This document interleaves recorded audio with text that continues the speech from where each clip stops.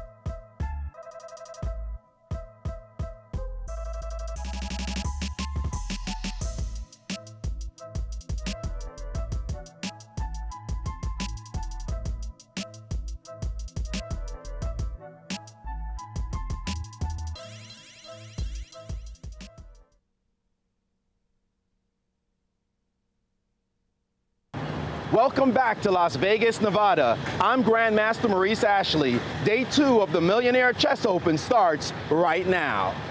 The ancient sport of chess is about to change forever.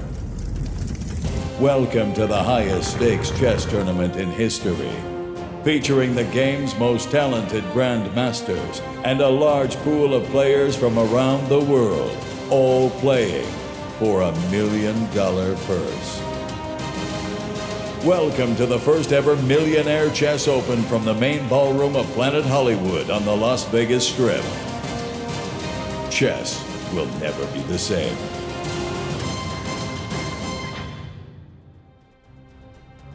Welcome everybody to round 3 of the Millionaire Chess Open here live from the ballroom of Planet Hollywood, Las Vegas. We have over 550 players from 40 different countries playing for $1 million total prize purse. My name is Ariane Coeli and I am here with Grandmaster Robert Hess. Robert, what are your impressions of the last round last night? We are round 3 now, but the action is just heating up. What are your impressions of yesterday? Yeah, yesterday was a crazy day. We saw a huge upset in the first round with Justice Williams, topped in the second round by Lequang Liam's upset defeat against Wang Yuan from China. Players were tired by the evening. They didn't have their full composure. It was very clear that they weren't at their best chess at the stroke of midnight. But here in round 3, a well-rested group, I think we'll see some exciting battles today. I think so too, Robert. Yesterday proved to have quite a few upsets, totally unexpected from the top seeds. Let's have a look at the standings after round 2. We have 21 people tied for first place with some of the obvious favorites up there: Biu Shangzi, Sam Shankland, Alejandro Ramirez, Wesley So. Lawrence, what's your take on these standings? What's going to happen today? Well, good afternoon, everybody. It's still very early on in the tournament, obviously round 3, long way to go before Millionaire Monday and the knockouts and so on. But it's clear that with the upsets we saw yesterday, this tournament is, to get there, you're going to have to play the best chess of your life. For me, today, we've got at least 9 pairings, Grandmaster pairings. They're all in progress at the moment. We're going to have a look in shortly at what I feel are the rounds or the games of this round. If we see here on board 1, Wesley So, the top seed, he did really well to win that game against Ivanov, and I think he used the fact that it was late at night. He ground Ivanov down. He's playing against the young American, originally from Costa Rica, Alejandro Ramirez. We can see there on the stat board that when it comes to threatening positions, when Wesley So's pieces are mobile, he does extremely well. Whereas when Alexandro Ramirez is playing, he's very good when he's got space and pass pawns. So clash of styles there. We'll see how that goes. Another key matchup, we've got the strongest man in chess, and I mean that from a purely physical perspective. The guy's an absolute beast, gyms it up 5 times, can probably lift at least 120 kilos. Kaido Kulauts. Is he as good at the gym as he is on the board? Very much so. He's rated 2657, great when it comes to his pieces working together, active positions. He's playing against the Shank Master, Sam Shankland, who recently tore up the Olympiad in Norway. He's great when it comes to threatening positions and so on. So it's going to be a great clash of styles there. And another really interesting matchup we've got here, Ruben Felgeier, the Argentinian Grandmaster. He's playing against Zhang Jibu, who again managed to win a totally drawn position. Unfortunately, yesterday his opponent Chandra bungled it, moved his pawn to f6, shouldn't have done that. So Zhang Jibu should have drawn 2, has won 2. Maybe this is his tournament. We'll be looking out for those games. Wow, we have some real matchups today to look at. But before we get into the games, let's have a look at what Alexander, our MC correspondent, has to say. Thanks, guys. Another exciting day, day 2. I wanted to start the show today on my segment to tell you about the Millionaire Chess app that you can get for Android, BlackBerry, or your iPhone. If you can see, it's really easy. You just have to put in a username. It doesn't have to be your real name. And it feeds you all the up-to-date information. As well, you can watch the show live and watch Ariane, Robert, and Lawrence tell you all the stats as we go along. and the polls, the puzzles of the day, and everything you need to know with Millionaire Chess. Now, this is an innovation that Amy Lee created, so she definitely has a future in app creations. It's very user-friendly. It's an amazing app, and if you need to know anything about Millionaire Chess, I encourage you to download it and have a look, and you can follow us live throughout the tournament as we head towards Millionaire Monday. Back to you guys. Thanks, Alexander. This is going to be an exciting day. Before we get right into the action of Game 1, Wesley So versus Alejandro Ramirez, I want to remind everybody to get into the Twitter sphere, hashtag Millionaire Chess. Don't forget, anything you have to say, we might flash your tweets up there if it's interesting and funny enough. So go ahead there on Twitter, hashtag Millionaire Chess. Robert, what's going on game number 1? Well, Wesley So continues to dominate. He still maintained his board 1 position. He played excellent chess yesterday, a late night battle against Alexander Ivanov. And today he's playing the young Costa Rican, now living in America and playing for America, Alejandro Ramirez.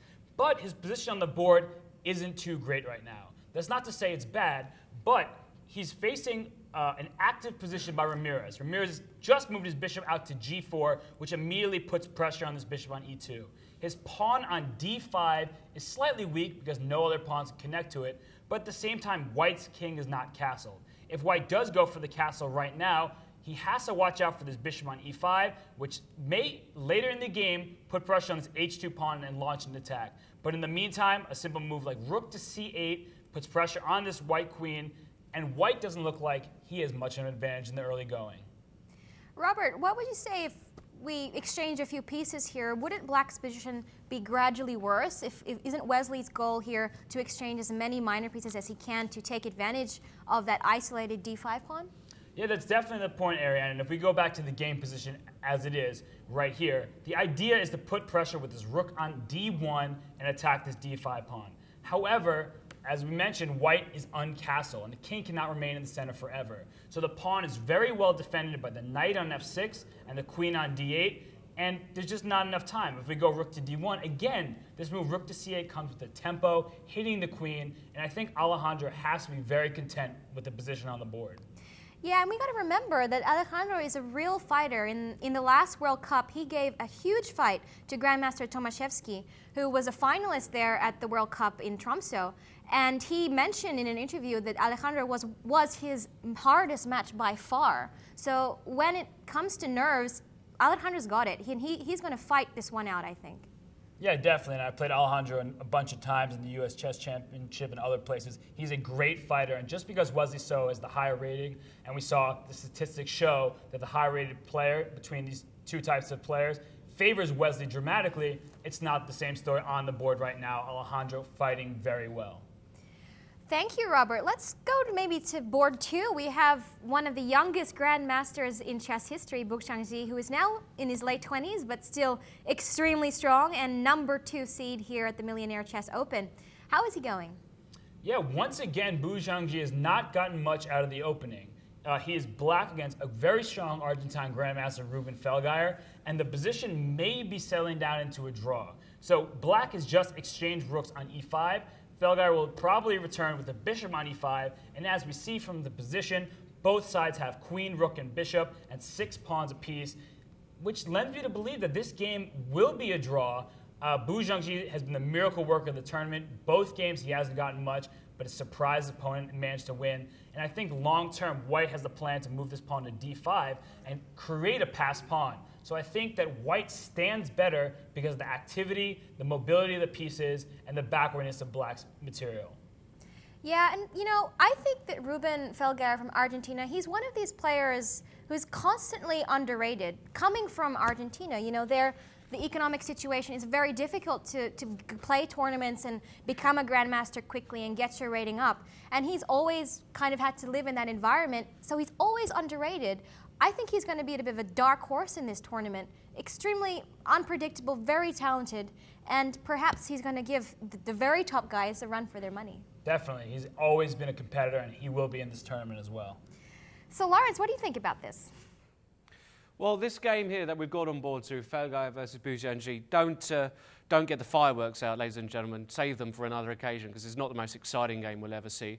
But one thing's for sure, Bu, in my opinion, if I'd take anybody, it's actually Black, and let me explain why. He's just played the move Queen e6, which is a very good move. it means that he's now attacking this pawn on c4 and depriving White of playing this move that Robert and Ariane said that he would love to play. If White could get in d4 to d5 and create this passed pawn in the middle, that would be very strong. However, with this move, it means that he's attacking this c4 pawn. White will inevitably have to defend, let's say, with a move like queen c3, once more threatening d5, but now just the move rook d8. And you know what? If Black manages to get control of the d5 square via a move like b5, maybe it's actually White's pawn on d4 that could end up weak. So I still would back a draw in this position because I think Ruben's easily strong enough to get there, but Bu certainly no trouble whatsoever. And let's go to another prodigy from China, Yu Yangyi, one of the heroes of the Chinese gold medalist team at the Tromsø Olympiad this year. How is he going? Yeah, I wouldn't even call him one of the heroes. I call him the hero of the Chinese Olympiad team. He won a gold medal there. The team won a gold medal, and he won individual gold medal. So he is probably a national hero at the moment. His game right now is fairly complex. He has sacrificed the pawn on a7, but at the same time, that white knight is very greatly misplaced. We don't like our knights all the way on the side of the board, far from the action at hand. So right now, the natural-looking move, knight to b5, to save that piece, might run into some tactics with pawn takes e3. And now the bishop on d3 is under attack. Black's pieces have incredible mobility. The bishop on d3 is mentioned as weak. The pawn on f2 might be coming next. It looks like Black has a great position in the early going in this game. Yu Yangyi is playing great chess. Do you think he would have prepared this opening? Do you think he's still in his preparation? You know, you never know. Sometimes people prepare out 30 moves of opening theory. They really work hard at home. But there's so many surprises in chess. That's how many variations there are. You'll never know. I think he's comfortable. I don't know if he's in his preparation, but he should be happy about his position right now. Right. Let's have a look at some variations. It's White's move at the moment.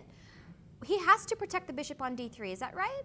Yeah, the bishop on d3 is under attack, and a natural-looking move like rook a to d1 would be possible. A potential issue is his pawn on a2. For the moment, it's untouchable because White has a killer threat with bishop to h7 check.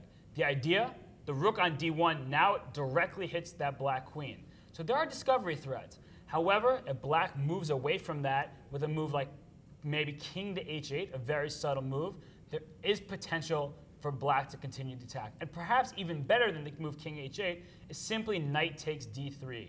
And the idea? Now I've gotten rid of that discovery attack. This knight on b5 is still very much misplaced. The pawn on a2 is weak, and Black will have the two bishops advantage going forward. Yeah, I think that this position for Black with the two bishops is going to prove pretty difficult for the young Conrad Holt to defend. Lawrence, I believe you have a thought on this.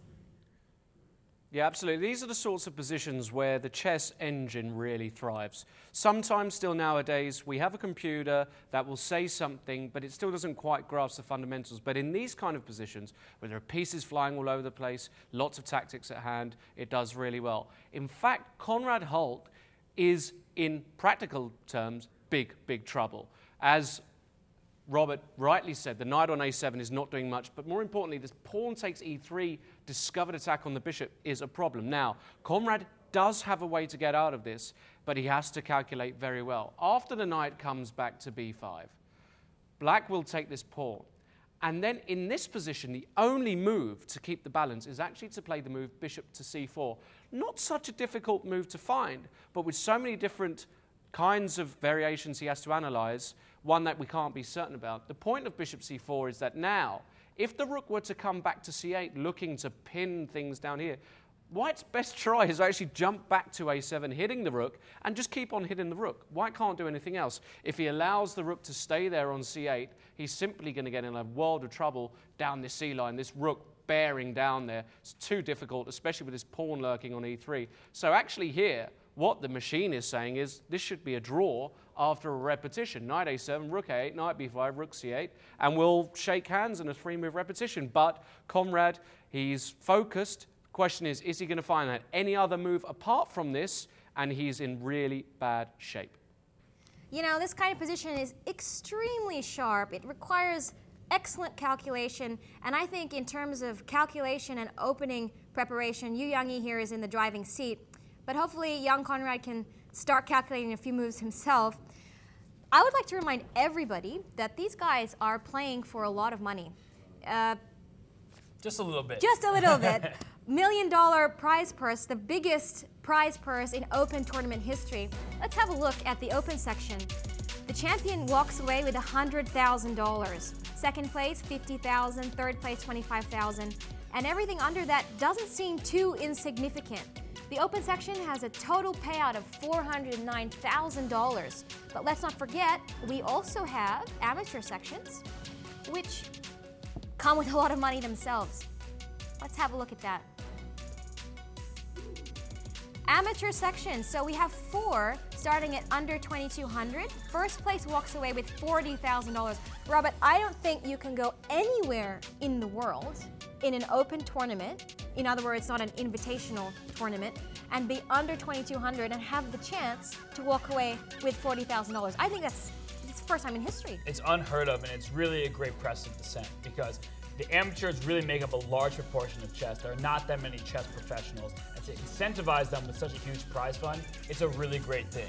And look at this, we have under 1,400. This is unprecedented in history. First place walking away with $24,000 for an under 1,400 player. I think that is incredible. Definitely, and a lot of these will be young children competing for the prize. Young children and 7 years old to 70 years old. We have everybody here.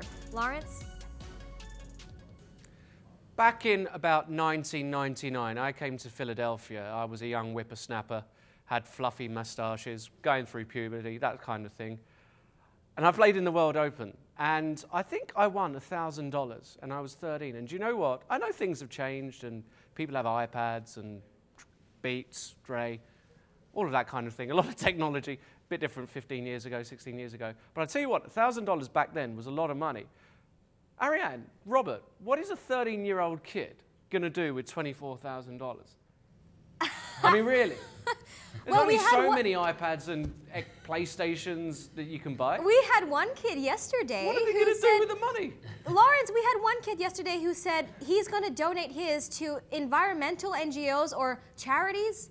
That's one smart kid there. Yeah, these kids are bright. I wouldn't do that. Why doesn't he donate it to us? Maybe if set I won up a college $1,000. fund. Who knows? You know, there's so much to do with that kind of money, but you know, to get there is the hard part. To dream about it is easy. And I admire these parents who come all the way from LA, New York, all around America with their families. We saw a few yesterday, and they're here supporting their kids, playing in all of these sections. I think it's remarkable. Chess is so good for families, bringing them together, bringing people together.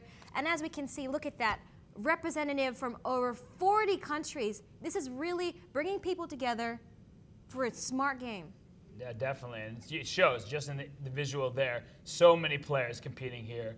And you know, we talking about families. We had a couple guests on the show yesterday, including the wonderful 6-year-old with the great bow tie. We see chess can bring out the best of people. That kid was smiling, he won his game. So hopefully this trend continues and these players will enjoy the rest of this event.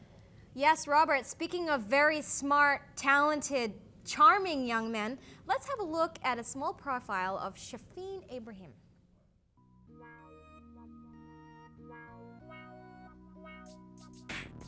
Well, what got me interested in taking part in this was that I saw that this GM, Maurice Ashley, was so enthusiastic and he spent so much time on this, so I thought it was going to be a really good experience and a lot of exposure to a lot of different players from different countries, because I mostly play with my players from my local area. So for the past couple of weeks, I've had training with my coaches, and also when I'm home, I spent like 3 to 4 hours straight just studying my tactics and books and everything.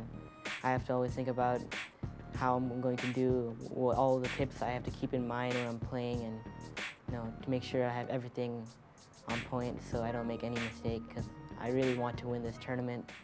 Yes, I would like to win the money so I can help the poor, start my own nonprofit organization. I've been working on that for a while. My parents' support and investments always lay at the back of my mind, and I use it as a driving force because I always know that they will be there whether I fail or not. So I always want to make them proud and pay back for how much they've done for me. I feel confident that I'll win because I've had lots of preparation. I've been studying non-stop to win this tournament, and I feel like hopefully I'll be able to win everything.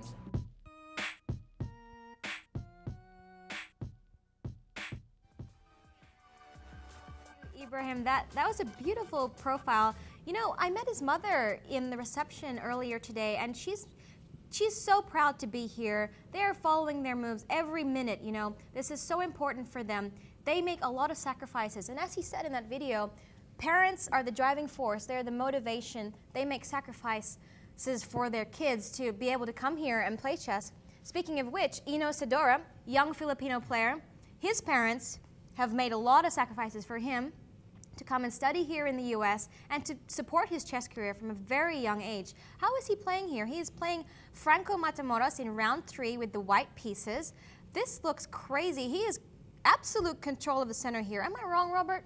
No, you're absolutely right. And speaking of sacrifices, I would be tempted if I had the white pieces to immediately jump my knight into f6. I don't believe it quite works just yet because the idea is to give a check and attack this h7 pawn. But I'm putting my knight on pre. You can take it on f6.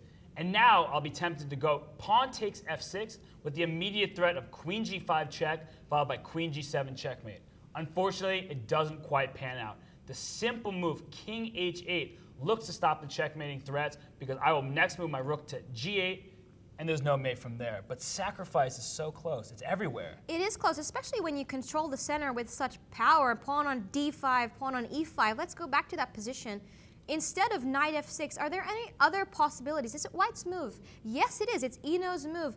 How do you think he should continue here? He's got to defend the pawn on d5 because, let's face it, if he loses that pawn, he's going to lose his advantage slowly as the center disintegrates. How can he continue his kingside attack here? Yeah, it's about both continuing his kingside attack and preventing Matamoros' queenside attack. We see these two menacing pawns aiming to push themselves towards the white king. White, again, could try a move like queen to g3, trying to put this knight on f6. Unfortunately, it also runs into bishop f5. So there are all these things to keep in mind here. There's no real clear-cut move at the moment. I think the position is very double-edged. Either side can make an immediate mistake and be losing on the spot. So I think that with white to move, it's time to sit down, really concentrate, and spend some time to make your move. What about a move like knight d6? Yeah, knight d6 is a definite possibility, and it immediately threatens the c4 pawn. So knight d6 puts the pieces in play. It attacks black's advanced pawns, but perhaps black can continue with a move like c3. It remains very double-edged. Perhaps queen e4, bishop d3, because I think that was the original idea of a move like knight d6, is to tempt you to take on d5 or to make you push the c4 pawn so that white can get his bishop to d3 and start creating a battery along the b1 h7 diagonal. For example, a move like bishop d3, how would that work here? Would that work? Well, bishop d3 is definitely possible. There is some concern about this pawn on d5. Perhaps you can take with a knight. But also, it depends whose attack is coming first. I think bishop d3 at the moment is very strong, and I want to take back one move. What if I start instead with the pawn to b3, directly threatening your pawn on a2, trying to get in there with the queen? And my next move, if you move a3, is move c3, and now the attack looks really strong. That definitely does, because now if c3, bishop d3, as you can show on the board, now you have the very strong c2, and it's very different from before. So white's idea would be trying to push that c4 pawn out of the way without getting this kind of position. Lawrence, how do you think white can achieve this? I love these positions. You know, these are the positions that are really exciting for the crowd, for the audience watching, because we're, oh, excuse me, that looks, I've got a random pawn in the middle. I don't know why that's there. How did that get there? Somebody get that pawn off the board. It's illegal. Let me try and do this again. Sorry, there you go, just in case you were looking at the position. These are great because it's really a one-move position. One wrong move and it's all over. And it's as simple as that. If white goes wrong here, he can lose. Black goes wrong, he can lose. So we've got a really complex battle. Actually, what the computer is saying is that it should end in a draw, just like most chess positions, but it's a really interesting way. Robert was absolutely right. If white plays knight d6, the problem is this b3 move is really awkward to deal with. Threatening to come down here with the queen. white would have to push up with a3 and then c3, as Robert said, and suddenly it's all falling apart. In fact, what white has to do in this position, if he wants to stay alive, is play the sneaky-looking and very computer-like queen of 3. This is not a very human move. It doesn't make much sense. And it doesn't put the queen on the G line, which is what we always look at in these kinds of positions. It just puts it on this diagonal to indirectly, my arrows are all over the place this morning, to indirectly defend this pawn on d5. So black cannot actually take this pawn on d5. Nice little tactic. If you take that off, white has got the beautiful rook takes knight. And the point is, if the queen takes the rook, the knight comes in, check, and there's a discovered attack, winning the queen. So actually after queen here, black would have to move his bishop out to b7, but now white moves his queen onto the G line, so he's distracted the bishop away from this diagonal. And actually what happens is, it's a bit complicated, but we have a forced repetition of moves, and this is the best way to do it. You play queen f5, knight f6, ends in a draw, all very complicated, all very boring for everybody at home. It's not going to happen. Black's going to win. All very complicated, Lawrence, but in these positions, it's all about calculation. And I believe that the young Filipino player has it right, that's right down his alley. He's a calculator. So with that, before we get stuck into the rest of the games, let's take a short commercial break.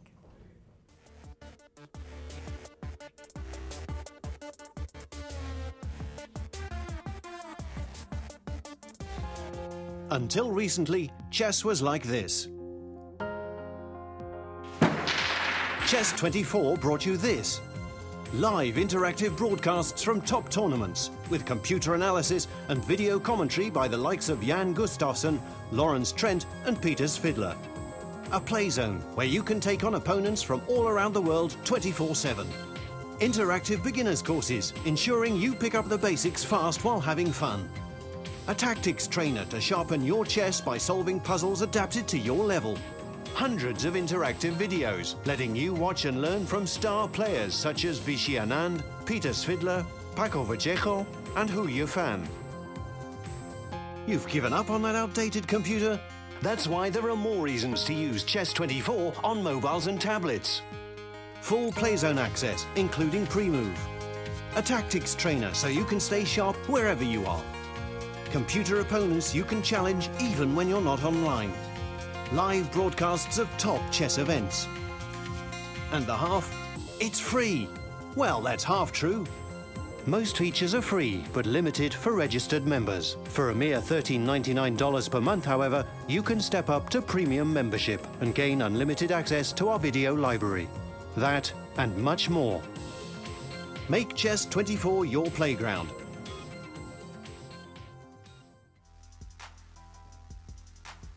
Maurice Ashley, welcome back to the Millionaire Chess Open. Here live from Planet Hollywood, Las Vegas. Over 550 players vying for that $1 million prize fund. We have a quite exciting little prize instrument here, the bounty. Lawrence, tell us more about that. Well, as if $100,000 and the rest of it wasn't enough, another very unique aspect of this tournament is that if one of the top 5 seeds of the Open tournament, so in other words, the likes of Wesley So, the likes of Boujangi, were to lose against a lower-rated opponent in the first 5 rounds, the winner, i.e. the underdog in that game, he's going to be rewarded for his efforts of being such a spectacular player and actually win an extra $1,000. So there's a bounty on the head of all of the top 5 players in the open section. And we had our first bounty winner yesterday, the Chinese player Wan Yungo, who defeated Le Quang Liem, will be rewarded with $1,000. If I was him, I'd take it right downstairs, put it all on black, because hey, it's 50-50, bit like chess. Speaking of players that can upset the top seeds, let's have a look at Latvian Grandmaster Kulaots, who is playing a very interesting game against young prodigy Samuel Shankland from the United States. This is a very interesting position. Black has some double pawns here on the d file, but white has an extremely dangerous king position here. Robert, tell us more. Yeah, the position is very dynamic. The bishop on b7 is blunted by this pawn on d5. If I were black, I would just throw that pawn off the board and deliver checkmate with my queen to g2. Unfortunately, in chess, it's not possible. Black is actually up a pawn, and it's that stinking pawn on d5. The rook on a3 is about to swing into the action, either through e3 or perhaps to h3 and deliver an attack on the black king. However, in an opposite color bishop ending, you never know what's going to happen. So both sides have to be careful, but this white king is very vulnerable. I would start with the move rook to f8, seizing the open file, competing for the f file with that white rook, and from there, it's anybody's game. I think black has the slightly better odds, but you never know in these types of positions. Yeah, these opposite colored positions in the middle game, it's all about king safety, and that pawn on d5 is a bit like what Lawrence would call one of those girlfriends he just wants to get rid of. It's kind of the pawn up you just don't want, because without that pawn, that bishop on b7 would be completely free and delivering mate along that long white diagonal from h1 to a8. Is there any way that we can sacrifice a pawn? I don't think so. I mean, with that bishop on d4, that strong pose, it's practically impossible to get rid of the d5 pawn. How else could black attack here? Can you think about maybe doubling on the f file? But if we exchange rooks, then the advantage of the king being open slowly diminishes. Yeah, white would love to start trading pieces to protect his king. At the same time, black has the option of rerouting that bishop, going back to its original square, and coming into the action through g4. But if you're white, you also have options to attack. Rook to e1, putting immediate pressure on the black queen. From there, the idea is to go to e7, launching pressure on this g7 square. You know, it's really anybody's game here. Again, I have to reiterate that black is in the better position, but anything can happen, especially under the pressure of the $100,000 first place prize. Lawrence, how would you play this position? Well, Robert, you're clearly an amateur. I don't mean in a chess sense, but if you're going to cheat, cheat well. Don't just throw the pawn off the board. You've got to sneeze. Get that, you know, at least that way you can try and claim it genuinely. Picking it up, that's not going to work. You're right, though. If we could get this pawn off the board by some miracle, black would be just winning because the bishop is blunted. The position is favorable for black, though, in my opinion, because what black has is a lovely little square on e4 for potentially all of his pieces. The queen, the rook, and the bishop would all sit nicely there. I like your idea of rerouting via c8 very much. I think that's, well, not in this particular position, but certainly at some point. However, if I had to go with my gut, I think Kaido has got things just about under control. He's never moving that bishop. He can always support it. I think it's a key feature here. That if bishop ever gets attacked, I don't know, via rook c8 and rook down here, he can always just play the move c3, just bolstering it nice and tight in the center. And I don't think that Sam has got enough. I'm going to bet on a draw in this one. Yeah, I think the fourth strongest Latvian to ever come out of Latvia as a grandmaster. He's definitely got this reputation for punishing stronger players if they misbehave. And in this case, I don't think Sam is going to over-push this one. I have to agree with Lawrence. It probably will be a draw if Kaido plays accurately. How would you assess this from, you know, as a grandmaster? You're in the third round. You know you have to win. If you want to get that $100,000 prize or be in the top 3, top 5, you know that you have to start winning from the very beginning.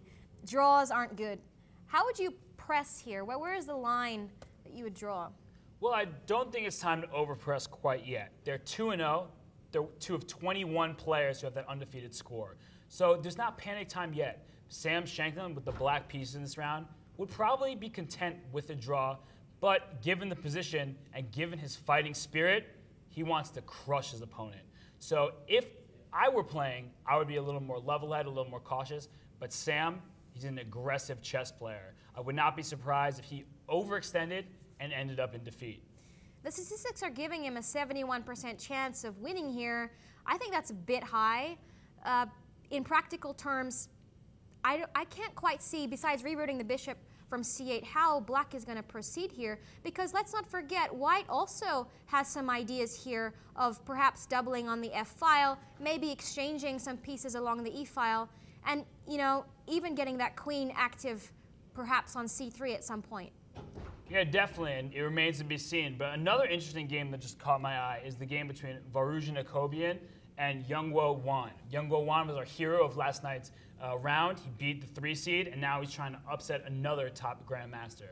But his position does not look so good. Ariane, his pieces are all on their back squares. His knight just went backwards to e8. The bishop is still on his home square of c8. Wow. The rook has no options to move. Very interesting position. What opening did this come from, Robert? Was this a King's Indian or a Benoni? This came from a King's Indian, you're right. It's a very well-known variation called the 4 pawns attack. We won't get too deep into the theory, but this is actually quite a typical position in these kinds of lines where white has got this very nice-looking d5 pawn right here in the center, nice and protected by these two guys, means that in the long term it could be potentially dangerous. However, black does have a trump in this position, and that is that, yes, Robert's right. This knight on e8 looks a bit clumsy at the moment, but he's going to kick this knight away from b5, and as soon as this knight goes, he's going to plonk it right onto d6. And let me tell you, as a lot of you chess players out there will already know, the best blockaders of pawns are knights, especially protected pass pawns, and the knight on d6 does a tremendous job of covering this weak f5 square, hitting these pawns. I still think white's a bit better because ideally I'd love to just put this pawn from g5, if we can see it here, put this right back on g6 just to give extra cover to this weak square. If we could do that, I'd actually prefer black in the position, but at the moment with the pawn on g5, he does have an issue there. I think things are a bit better for white, but nothing too critical at the moment. Thank you, Lawrence.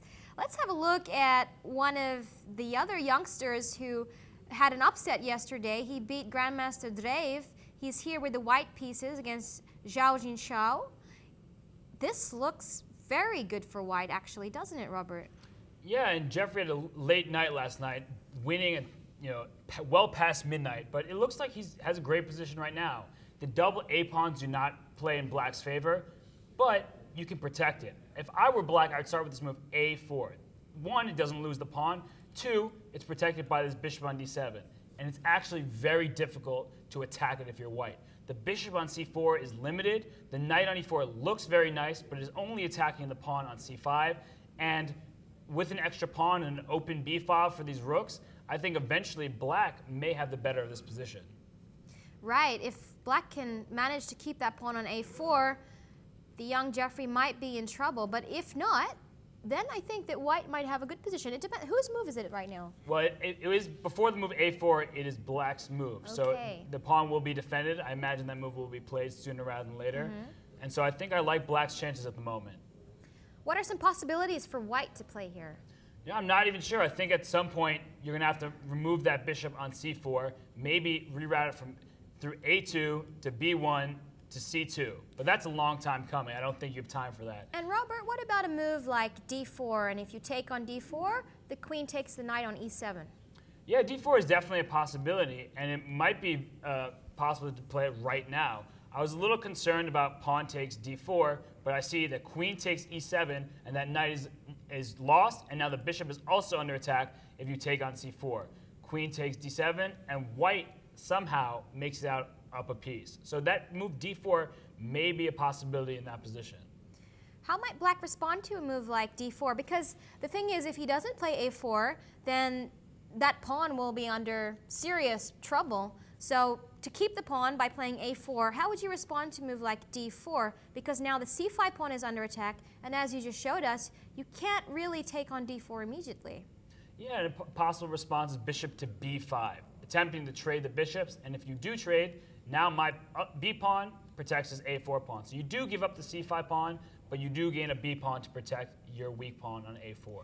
And the thing is that in this position, I would imagine this would be quite hard for black to win if white sets up kind of a blockade on the black squares.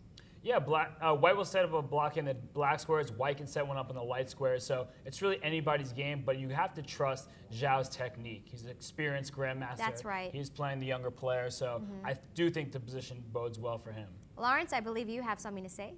Yeah, absolutely. I've just had a little bit of, I don't know what you want to call it.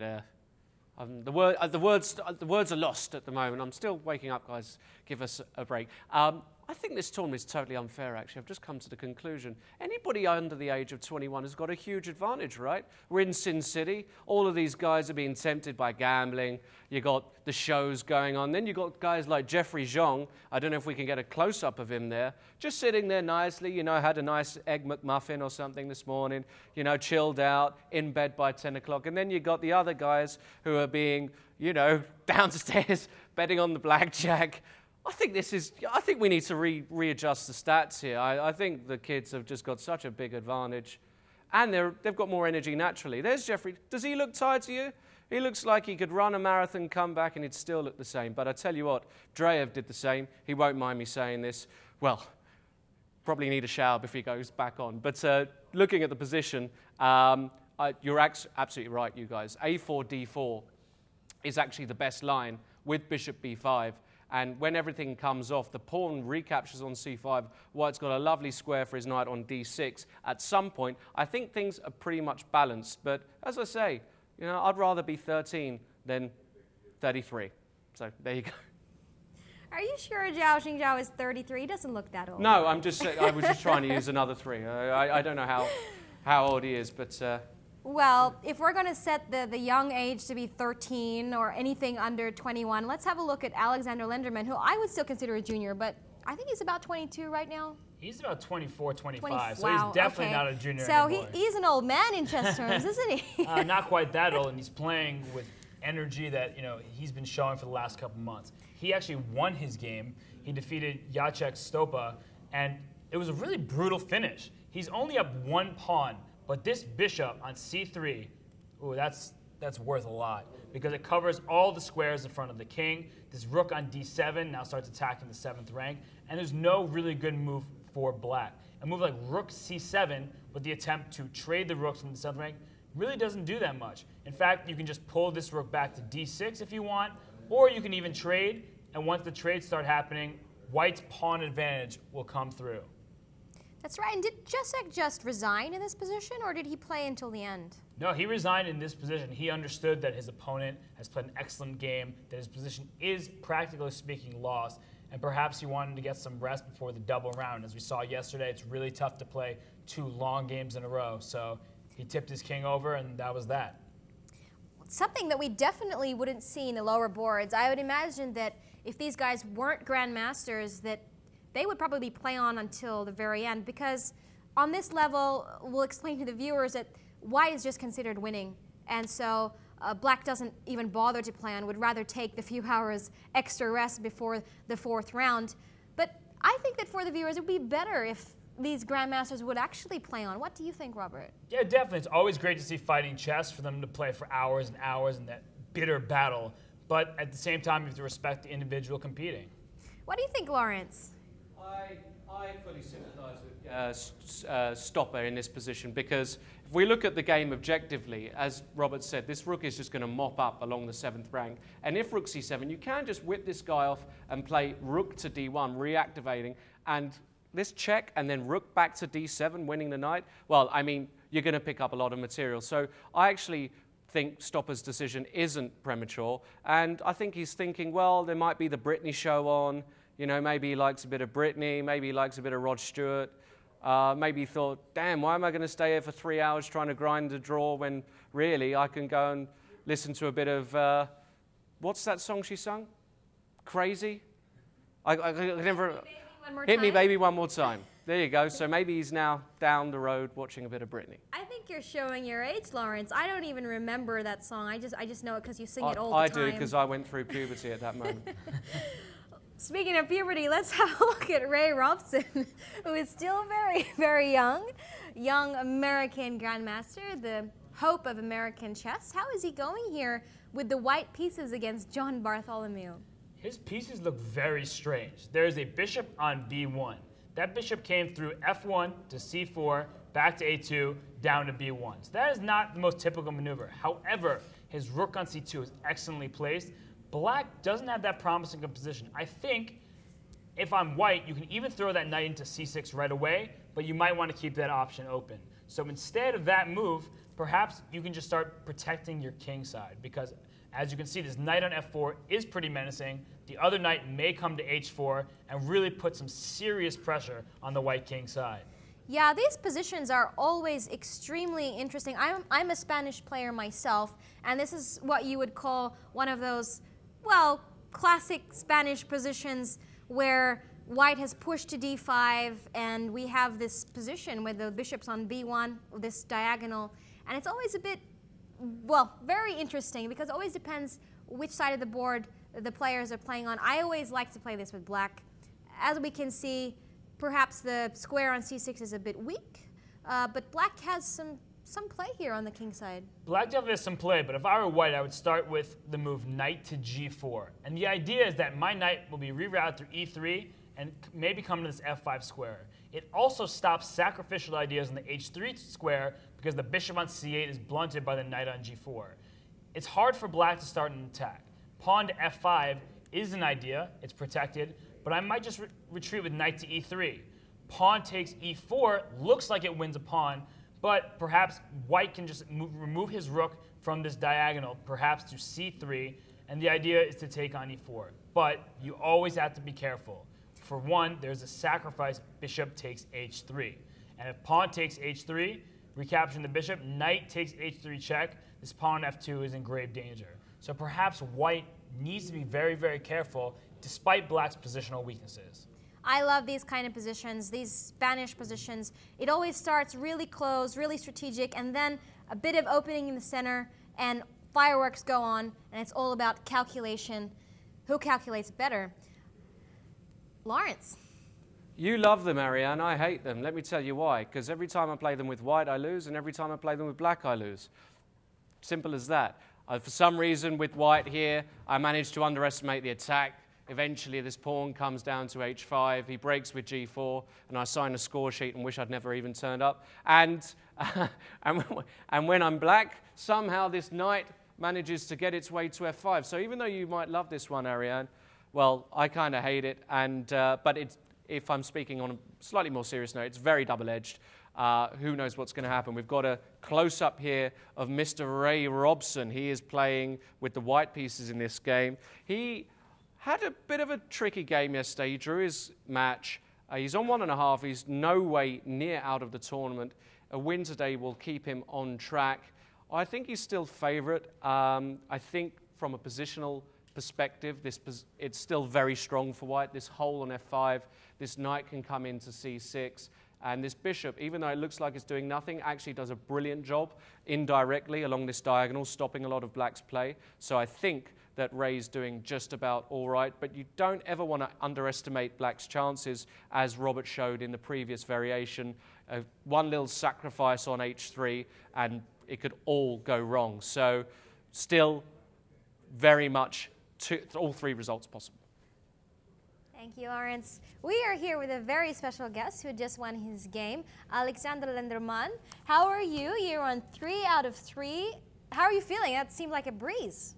Well, I feel pretty good. It was an interesting game. Actually, I think I was very fortunate to win this game. I thought this game was heading towards a draw at one point, but you know, my opponent made some inaccuracies, and suddenly I got a pretty good position. And would you be able to point out the tipping point of where that balance suddenly came from a very George position? What was the critical moment in this position? Well, right here, after queen takes e2, knight takes e2, king h1. So I really expected knight takes c1 because, you know, in an open position with rooks on the board, you know, usually rook and bishop is slightly better than rook and knight. And I thought he should eliminate this knight, I mean the bishop. I have to take back, rook a takes c1 probably. And then I thought either take on f5 is probably fine, or maybe even rook a d8. You know, because in the rook endgame, you know, piece activities, rook activity is very important in the king activity, and I think black should draw pretty much without too much problems. Yeah, Alex, I thought the same thing, but as the game went on, it looked like you were building up an initiative because he started letting your bishop out. And as you said, in these kind of positions, with the bishop out, it becomes really deadly. And by the time the end happened, we see your bishop on c3, really a menacing piece. Well, still, he should not lose like this, of course, even in this bishop against knight, but it was already some pressure on him to create concretely some specific counterplay. Otherwise, he could be grounded out. I've seen a lot of examples like this with bishop against knight with rooks, where it seemed like nothing special, but then suddenly, you know, the side with the bishop gets some annoying play. Well, obviously, at a critical moment like that, where he could have taken your bishop and probably, after a few moves, shaken hands, it's a draw. Yeah. What psychological factors do you think might have played in that position? He's obviously, he's an international master, so he's weaker than you. He's under pressure to try and make a draw. How do you think he made that, well, we could say even an obvious decision of making the wrong move and not taking the bishop on c1? Well, I don't think, first of all, he's a weaker player, and I certainly don't think he considers himself an inferior player. I mean, he's well, you're a few hundred points higher than him. Well, actually, only less than 100, first of all, and okay, he's an IM with over 2,500, and he really is probably close to GM strength, and he's a very he's a good tactical player. So he probably wanted to keep some dynamics on the board. He was still maybe thinking of trying to have winning chances instead of just having game peter out to draw. And well, I mean, I respect his decision. I think it's just chess-wise, it was probably a wrong decision. But you know, I guess I got fortunate here. So you took advantage of his emotional decision to try and beat you. Is that what you're saying? Well, I mean, it's not necessarily that he just tried to beat me at all costs, but he was just trying to keep some tension on the board to have winning chances. But that played into my hand because, you know, obviously I also got winning chances like that. Well, that's what it's all about here. If you want to keep winning, you got to keep calm, keep cool, and keep your evaluation objective. Thank you so much. Can I butt in there? Oh, Do you mind? absolutely. Alexander, can I just get you to say coffee? Because I love the New York coffee. I heard it in Kos. Can you do coffee, like the real New Yorker? The what? I don't understand. Just say coffee for me. It would really cheer me up. Coffee. There we go. Love that. God. Sorry, nothing about the game. Back to you, Ariane. Wow, Lawrence, you are always coming up with surprises, and we love your accent, Alexander. We love to have you back. Good luck for the rest of the tournament, and rest up before round 4. Thank you very much. Nice. Thanks for having me. Back to you, Lawrence. All right, so Alexander Lenneman there. You know, this guy, he's not to be underestimated. After all, he came equal first in the US Championships, lost on tiebreak, but in the playoffs, I should say. He's had a great year so far. I remember Alexander, he's walking past me in my peripheral, but I remember him, I think he beat Mickey Adams, right? Or was it a draw? He was pressuring, it was a draw earlier this year in a rook ending, so he knows a lot about his stuff, his rook ending, certainly.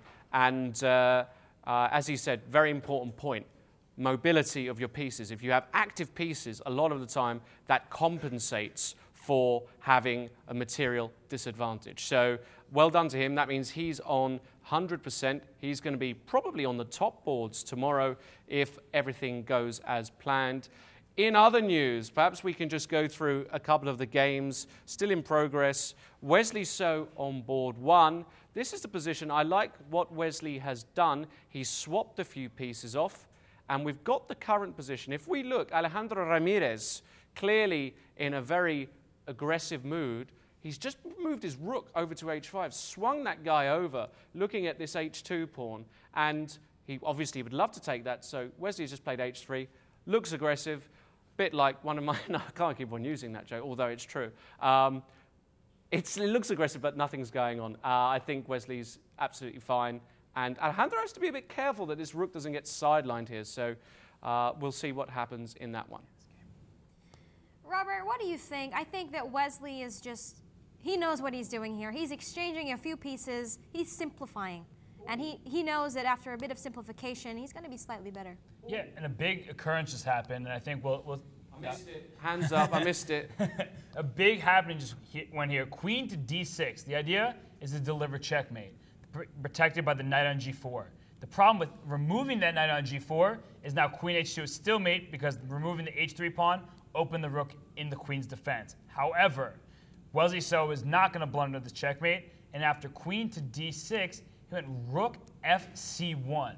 This is fascinating development here because the idea, if queen h2 check, king f1, it looks very scary, but queen h1 check doesn't do anything. King e2, and now your queen is under attack.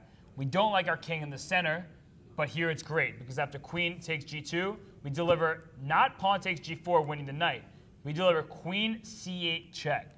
And after rook takes queen, we take this rook back, delivering a checkmate on the king. So while the game position will not occur to be queen h2 check and these mistakes, it looks very double-edged.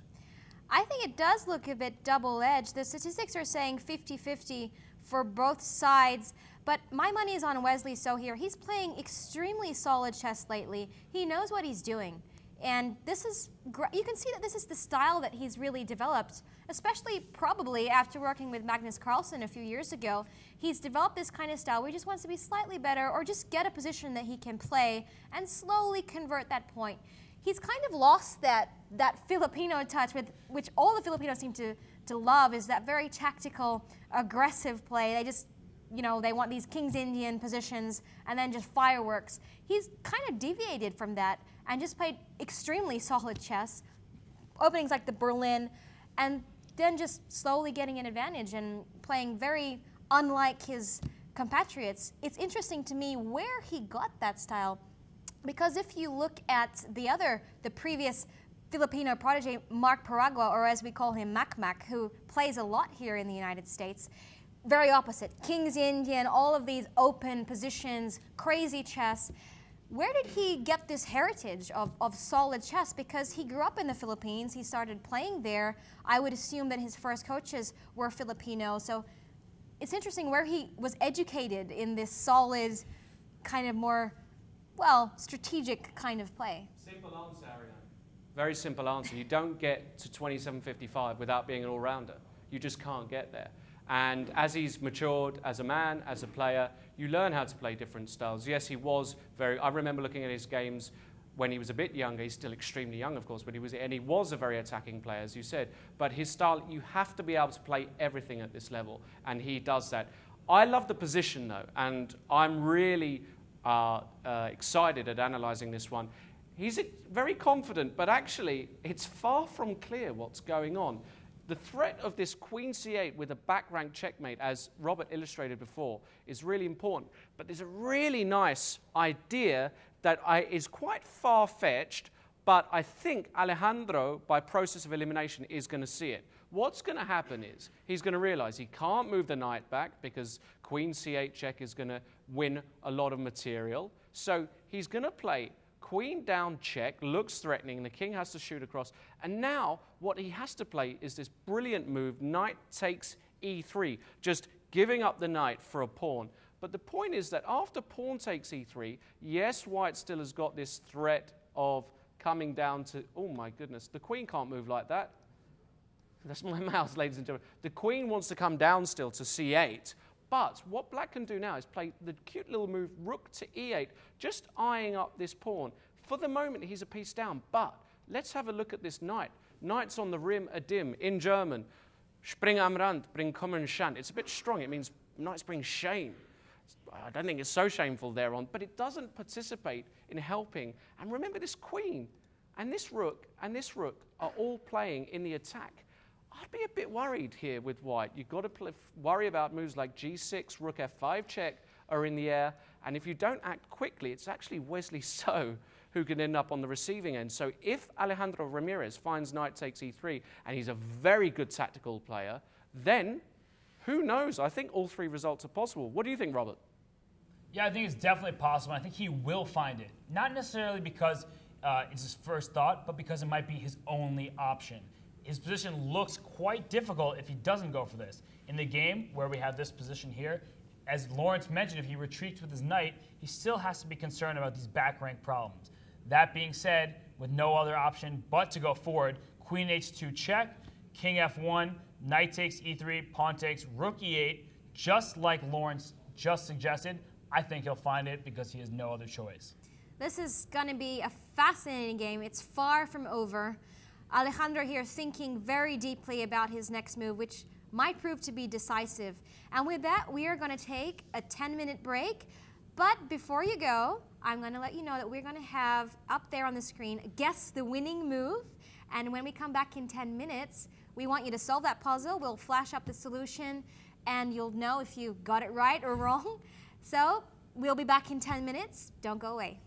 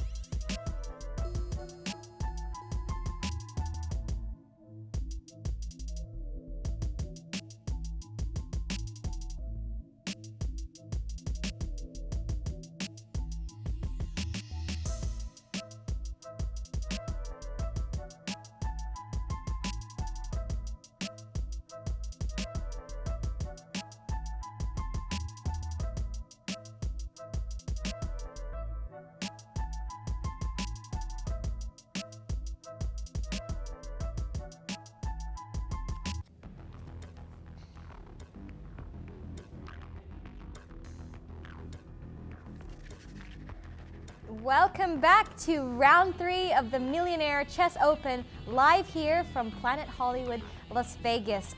Before we get right into the games with Grandmaster Robert Hess, let's have a look at the solution to Guess the Move with Lawrence. Yes, I remember back in 1891, I used to play a bit of chess down the club, you know. My friends Henry Bird and George Gossip, great chaps. Used to, you know, have a little smoke during the game, maybe have some tea. Back in 1891, wear a nice suit, nice little pocket handkerchief. Well, actually in this game, I wasn't there, a bit too young for that, but great little solution if you did get it. In this position, white to play, how did he finish off George Gossip? Well, he did it with a spectacular little trick. Nice little trick, nice little motif. Remember this one because you will use it in your own games. White to move. All he has to do is play the move rook takes f8 check. Beautiful elimination move because you get rid of this defender of the e6 pawn.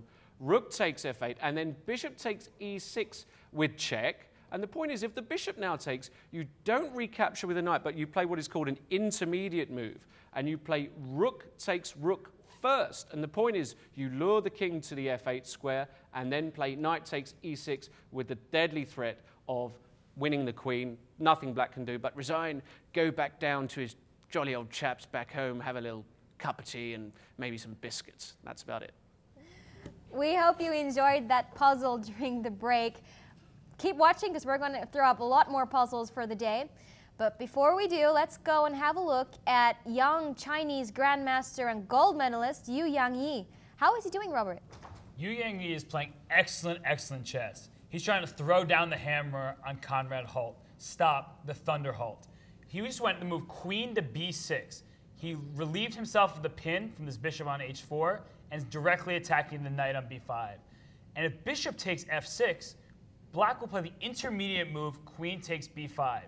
Instead of crippling his king side with g takes f6, he regains the piece, keeps his king side intact, and now is threatening to further mobilize his pieces, and white is looking like he's in some trouble. So Yu Yangyi is in position to continue his undefeated streak and become 3-0, and my money is on him. Thank you, Robert. What about some other games we can have a look at before we go to our MC correspondent, Alexandra? Well, Sam Shanklin and Kaido Kuleots just drew their game. It was, as we predicted, that it would peter out into a draw. He managed to hold both sides, not take too many risks. It's early in the tournament, and it was a draw by repetition. Just a few moves ago, they went rook e7, threatening rook takes g7 check, which would be disastrous. Rook f7, rook e8 check, only move rook f8, and after rook e7, rook f7, rook e8 check, they shook hands, 3-move repetition, drawn game. I would think that that would be a little bit disappointing for Sam Shanklin, but then again, the grandmaster from Estonia, Kaido Kuleots, definitely is a bit unpredictable with the stronger GMs, and I think he's going to be a bit of a wild card here, vying for the top places. Let's go to Alexandra, who has something for us. Thanks, Ariane. It's, the energy in here is palpable, and it's so intense. It's like I can feel it in here. It's so quiet. But as you can see, everyone's in there for round 3 of day 2. I just wanted to feature some of the merchandise in here. Everyone's playing on these specially designed Millionaire chess boards, and it's for the Reykjavik set to pay homage to the 1972 match. Of course, Fischer Spassky, the World Championship match that garnered the world's attention. Maurice Ashley specially designed this set because he wanted to achieve the same thing essentially and bring this game into the mainstream.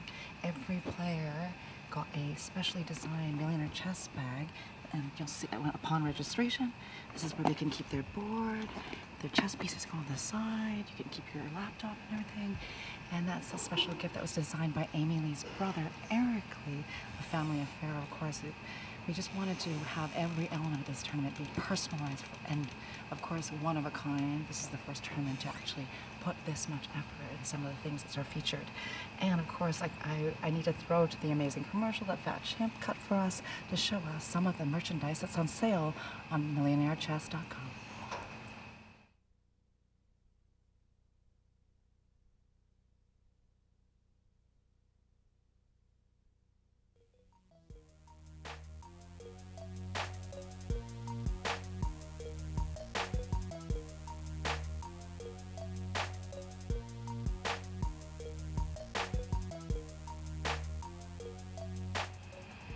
So the next time you're going to see me, I'm going to go inside that broadcasting room because I think you guys need to see what Robert, Ariane, and Lawrence look like on set.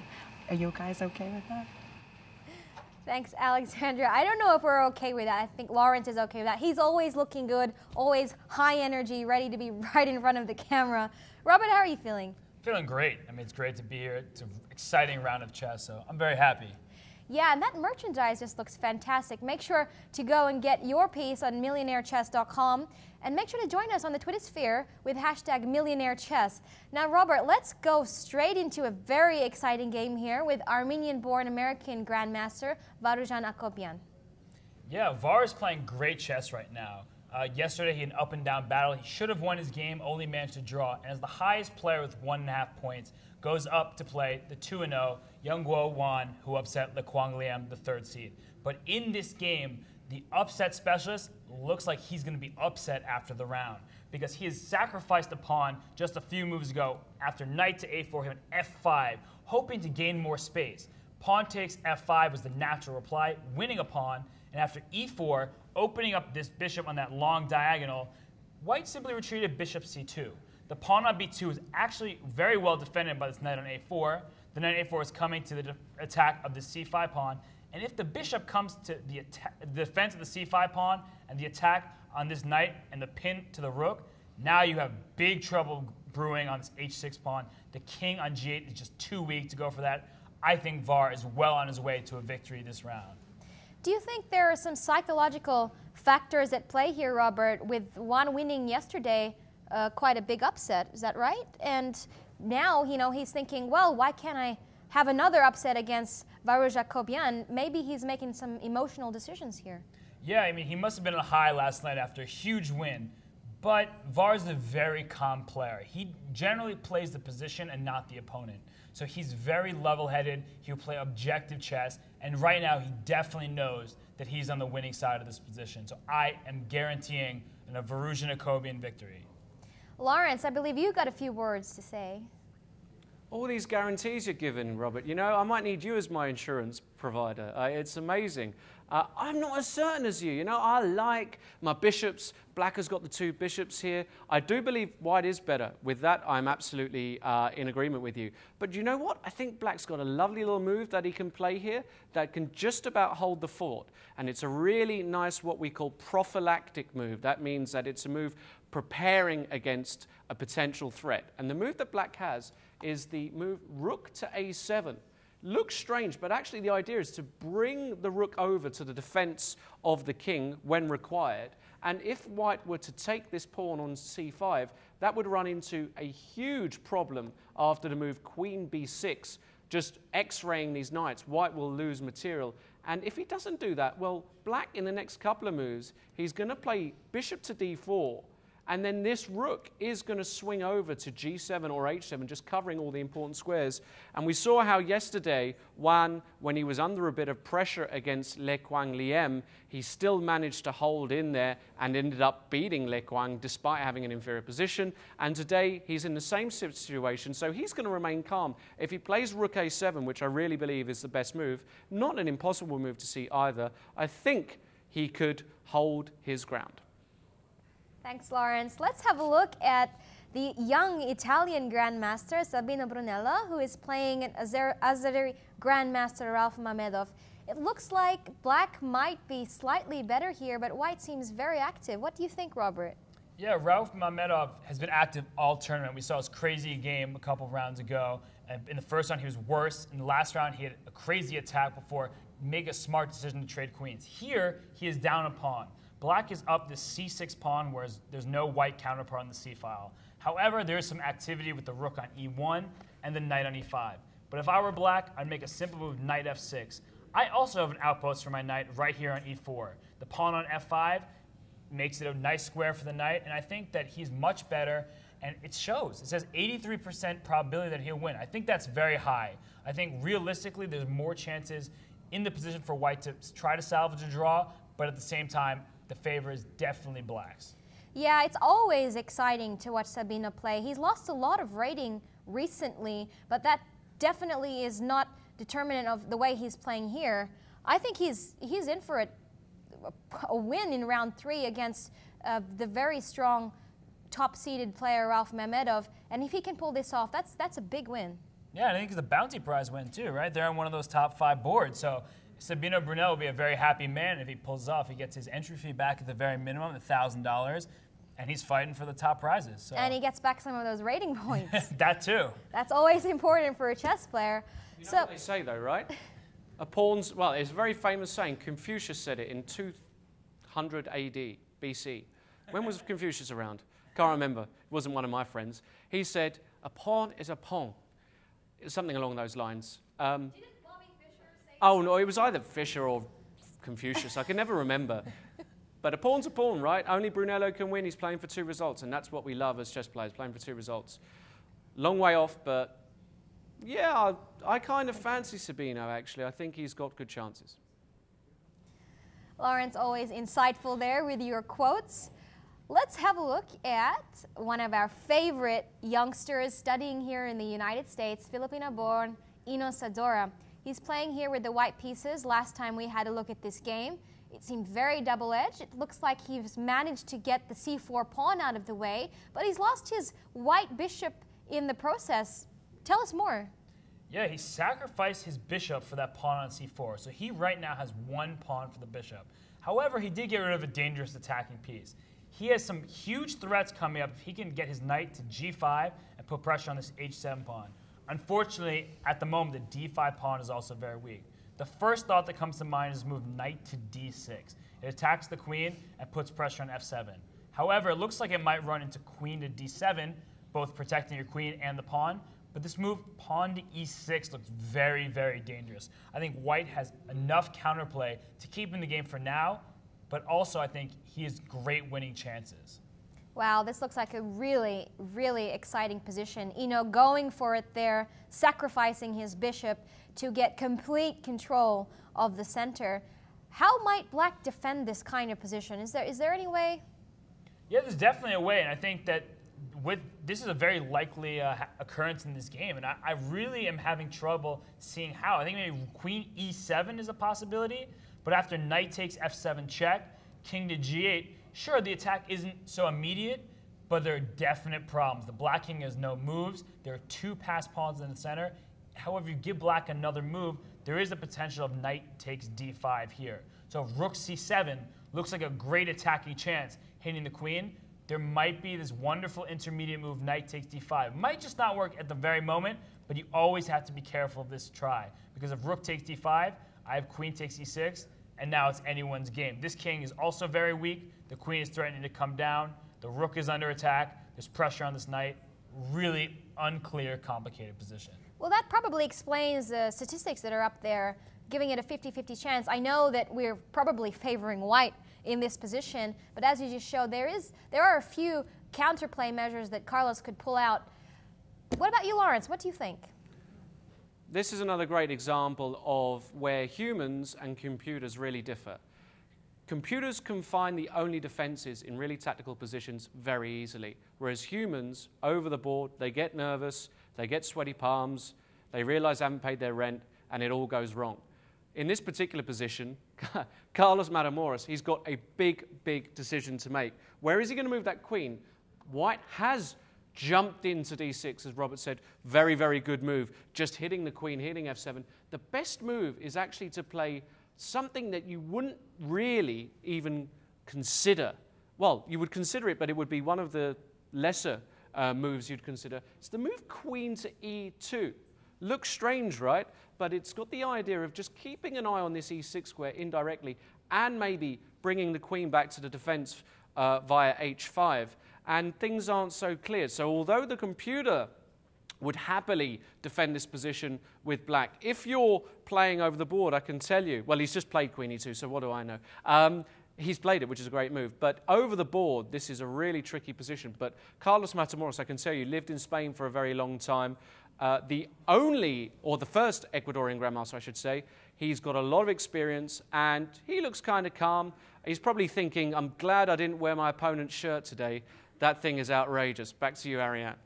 Well, Lawrence, always with the very best dress sense and style. let's have a look at a player that we haven't really looked at yet. It's third round already. Let's look at one of the best sportsmen that has ever come out of Iran. A bit of a superstar in his country, Grandmaster Ehsan Gayem Maghami. Hope I pronounced that right. Robert, how is it looking?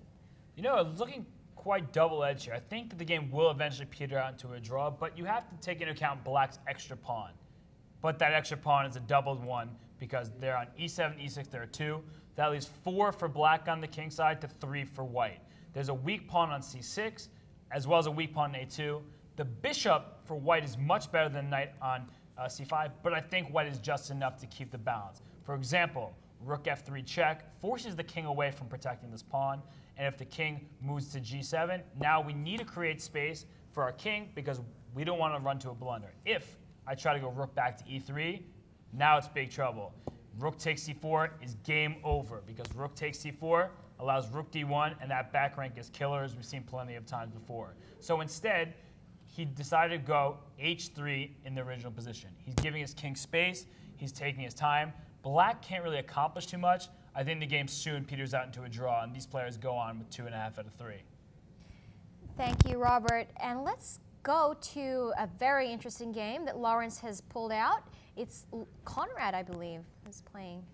Yeah, Conrad Hart versus Yu Yang Yi. You know, on Facebook, you can change your relationship update status. You know, you're married, you're engaged.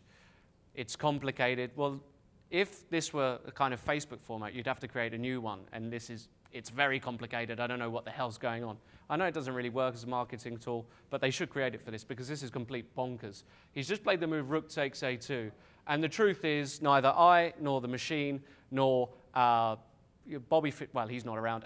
So anybody in the world really knows what's going on. It's just a complete mess.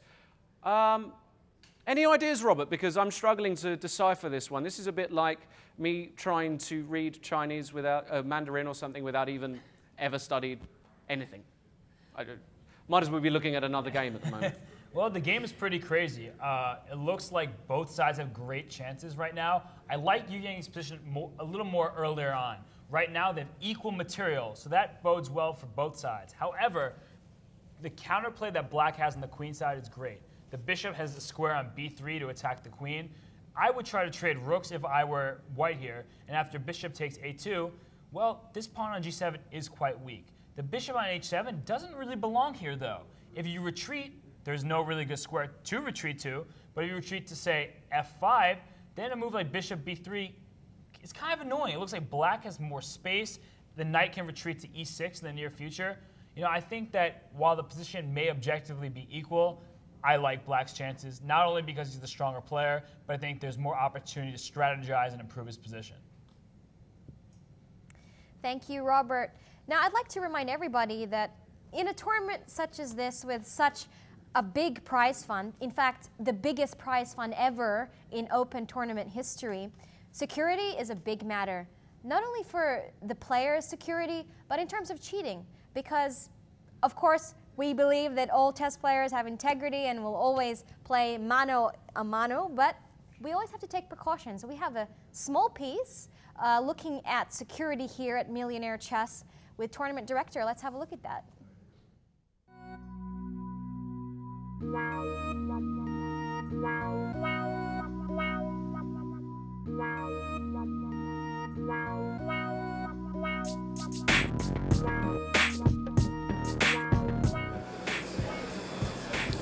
Okay, folks, find your places as quickly as possible. We want to make the announcements, and then we want to start right on time at 11 a.m., please. So find your places quickly. One face we see wandering the tournament floor at the Millionaire Chess Open is Chief Arbiter Francisco Guadalupe. Although he's an experienced arbiter with the U.S. Chess Federation, he's never worked a tournament like this one. I've been the chief arbiter for many national and international events. Probably the most prestigious being the U.S. Championship and Zonal Championship, that is called also. I was the chief arbiter for 2 Supernationals where we had over 5,300 kids. But, you know, so in sheer numbers, those are bigger, or the Supernationals, that is. But as far as the prize fund, the measures taken to ensure that there is no cheating and things like that, this is by far the most exciting that I've had, yes. With $1 million in prizes on the line, Mr. Guadalupe and his team have taken steps to ensure the Millionaire Chess Open meets the highest standards of security to limit the potential for cheating. A player can have a chess program in a cell phone. And in fact, I know of many instances where there have been accusations of players cheating, going to the bathroom with their cell phone, looking, putting up their game and, getting a computer, if you will, to give them the best move. That doesn't happen in this tournament because, as you have seen, we have TSA-type scanners just to go into the playing area, and the same scanners, the TSA-type scanners, body scanners, to go to the bathroom. So there's no way that a player can actually bring any electronic device to the playing area or to the bathroom. So that is very important. That at least gives the players a sense of fairness, that we're doing everything we can to ensure fair play. Also within the playing area, we have cameras there. So the organizers have taken a lot of measures to make sure that with the prize fund at stake here, $1 million, we have to make sure we do that.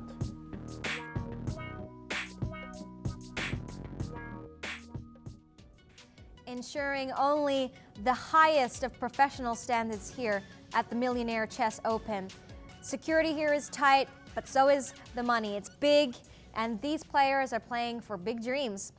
Now let's jump straight into the key matchup of the round, Alejandro Ramirez versus top seed Wesley So. This is proving to be extremely exciting. Ramirez seems to have sacrificed something here, but with great play. Robert, let's assess this. Yeah, it might as well be July 4th because there are fireworks on this board. He went rook e8 as we predicted. Lawrence and I were discussing this earlier, and now he made the ridiculous looking move, pawn to g4.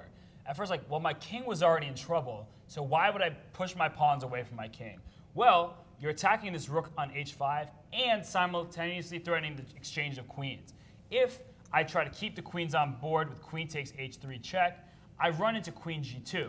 And from here, it's not so easy, because as the queens trade, that knight on a4, the knights in the rim may be dim, but when you have an extra knight, you're a pretty happy person. So that doesn't bode well for black. Instead, when we go g4, the idea queen h1 check, king f2, queen h2 check. We'll see a draw by repetition because after king back to f1, they will just repeat the moves. Queen h1 check, queen h2 check, and I anticipate a draw to be on this board very shortly. Wow, Robert, unfortunately, I say unfortunately this happens where it's just fireworks between these top players, but it peters out into a draw. It's so sad. I hope it doesn't happen.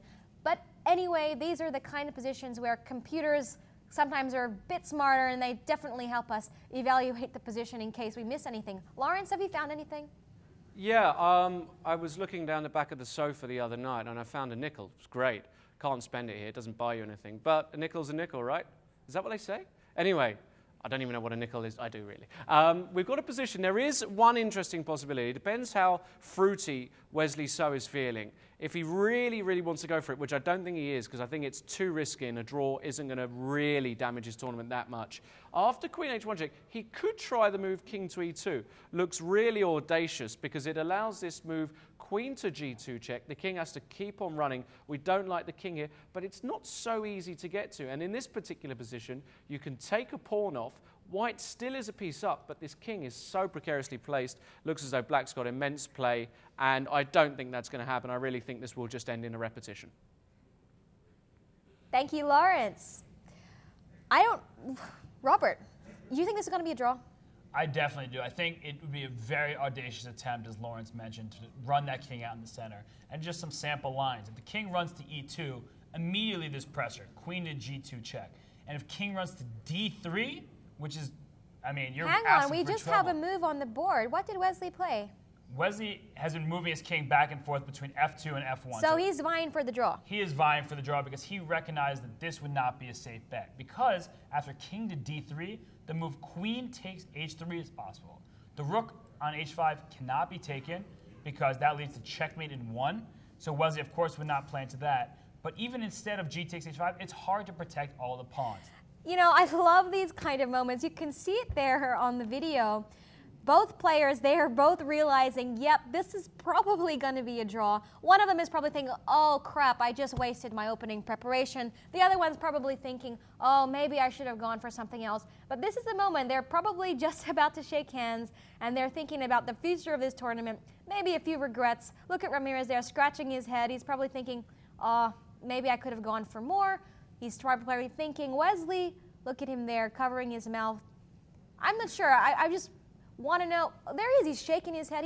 Maybe he's a bit upset with this. What do you think? I think he has to be very happy. He's playing the highest rated player in the tournament, one of the top players in the world, with the black pieces nonetheless. But he looks pretty unhappy. He looks unhappy, but that's because maybe he thought there could be more here. But I think he's just recognizing it's a draw, and that he's shaking his head not in frustration, but more just to be confident. It's just a psychological effect. Shake of hands. There we have draw on board one between the top seed Wesley So from the Philippines and Alejandro Ramirez, looking a bit disappointed. He is disappointed, but he shouldn't be, because Wesley defended brilliantly. He did play a nice game. We saw in the opening he looked a little worse, but he fought well to get almost an advantage. But Wesley's a very strong player, resourceful defender. There was nothing to be had here. If anything, I would say that Wesley might be a bit upset of not utilizing the fact that he has the white pieces literally in command today, and probably a bit upset he didn't get something more from the opening. But then again, looking at that feedback, Ramirez looks disappointed. I got to disagree with you, Robert. Perhaps he's thinking now, yes, a draw with Wesley is good, but he probably overestimated his chances. Yeah, maybe he did, but no, I think you might be right. Ramirez might be overestimating his position, but he shouldn't be. He'll come to realize. Look at him there. He is just. No, I know what's happened, guys. Lawrence, what do you think? I'm absolutely certain what's happened. He's realized, dang, it's 1 o'clock. I just missed the breakfast special downstairs. He's thinking, why couldn't I finish this game a couple of hours earlier? I really fancy some of those pancakes. He doesn't speak like that. He's got a Costa Rican accent, but you get my drift. No, he should be okay. I think he's thinking I missed something, but he'll be glad to know when we see him a bit later. We can see him in the hall and we'll just say, hey, actually, do you know what? It was a really, really good game. It was an excellent way for him to save the game with knight takes e3. There was nothing else. We've seen it with the computer. So in a few hours' time, he's going to be happy, and he's going to get into the lunchtime special instead. Well, we are going to have him here joining us very soon, the very charming Costa Rican grandmaster. Let's see who's right. Is he disappointed or not? I think he's disappointed, but, Robert. I think you're right, and maybe he's disappointed that he's not Alex Lenderman. They put the name on the screen, Lenderman. He'd be 3-0 if he were Alex Lenderman, so that could be the reason why. But he will come in here disappointed, and we'll show him that he shouldn't be. And guess what? I just got news we're going to have Wesley in as well. We're hoping for Wesley to come in, so wait for that, guys. But before they come in, let's have a look at some other games. Yeah, definitely. Why don't we check out this game between Timur Gureyev and Georgi Margvelashvili. We haven't checked this game out at all. Timur is one of those crazy players. He is super dynamic. We saw the end of his game yesterday where he had a nice finish. But today, he's facing an uphill task. Georgi is playing great chess. This pawn on f7 is going to be a target. The knight on d7 doesn't have a great future. And as we've seen time and time again throughout this event, the bishop with the rooks generally outplay the knight. So I think that Timur may survive this game, but realistically, he's in trouble. This looks really interesting to me. Let's analyze this position a bit further. How do you think the Georgian can continue here? I'm talking, of course, about Georgi Margvelashvili. Well, he can continue. Well, it's Black's move, so Timur can try knight f8. But the problem with knight f8 is it simply runs into rook h8, pinning the knight to the rook. There's not much that Black can do to get out of this. I mean, it's hard to even suggest a move. This rook on a7 maybe can slide over to c7, which looks like the logical reply. But from there, it doesn't have much of a future either. You can't move the rook away from protecting this knight. So you can even just move this king anywhere, maybe to e3, just to take your time. That's the key here. Maybe it's not winning, but the idea to reroute the bishop from e2 to h5 might be in the cards in the near future.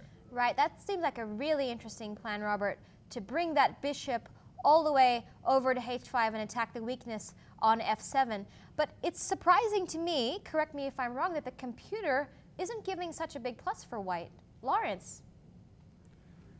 Well, this position reminds me of a typical day you get in London, round about December, maybe late November. It's raining, it's overcast, you get wet on the way home, no sun in sight, nothing to do at night, loneliness. No, sorry, I'm just describing I'm joking. No, actually the position, although it doesn't look so bad for Black, according to the computer, from a practical point of view, he knows he's playing only for a draw at best. There's absolutely no way he's winning this position. He's tied up in not a good way either, I should add, and he's really struggling for moves. He's got to shuffle around a bit. He's going to be saying to White, okay, you have to find a way to win this.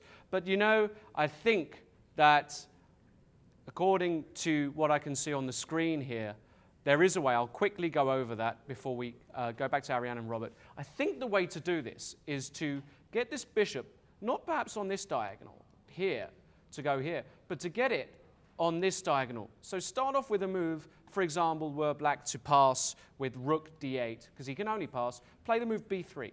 Bring this guy back here, and then put the king on a square which doesn't lead to check on e5, and then play f5. It's pretty high-level thinking. It's a pretty difficult little strategy, but as soon as you do that, I think White will be able to get a winning advantage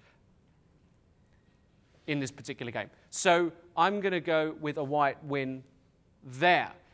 In other news, if we have a look at some of the other big games going on at the moment, of course, we saw a draw on board 1, a draw on board 2. Other news, back to Ariane. Thank you, Lawrence. Let's have a look at the young upsetter from yesterday who beat Grandmaster Drave, Jeffrey Chong. How is he going today? Is he doing any more upsetting? Well, it's a really crazy position. Earlier in the game, we saw that Black had some A-pawns that were doubled and not looking so great, but they kind of changed some passed pawns over here. He just moved his pawn to A3, clearly threatening to break through on the queen side. If pawn takes A3 here, the possibility is to go B3, that's one option, trying to get this one into another young lady. Or, alternatively, after pawn takes A3, the option can be knight C5, a nice intermediate move. And now this rook barrels down on the A file. This rook has great opportunities in the B file. It's looking really good for Black, in my opinion. Though I think that White definitely has some chances to hold, and perhaps objectively the position is equal. The stronger player is the Black pieces. There's more opportunity for Black to win. So the upper side of perhaps an equal position.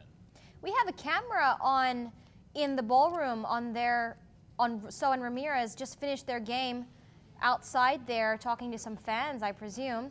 We are hoping to get them in here very soon. But, you know, both players, they don't look that happy, either of them. Yeah, you know, I see Wesley So talking to Susan Polgar in that image there. It's his coach at Webster University, the former women's world champion. And, you know, again, Alejandro does look pained. You're absolutely right. The more I look at it, the more he looks pained. But I believe they're smiling right now. Well, but no, he's smiling. They're friends. But yeah. He just really, I guess, thought that he was winning. And that's something we got to remember. You know, these players are really friends outside of the chessboard. They get along very, very well. They see each other quite often. It must be quite hard. What is your experience? You know, especially in the U.S., you play pretty much the same players a lot. How do you cope with that friendship battling? It's incredibly difficult to play your friends because on the board, you're the most distant enemy. But when you finish your game, you want to go hang out, watch some TV, really have a good time.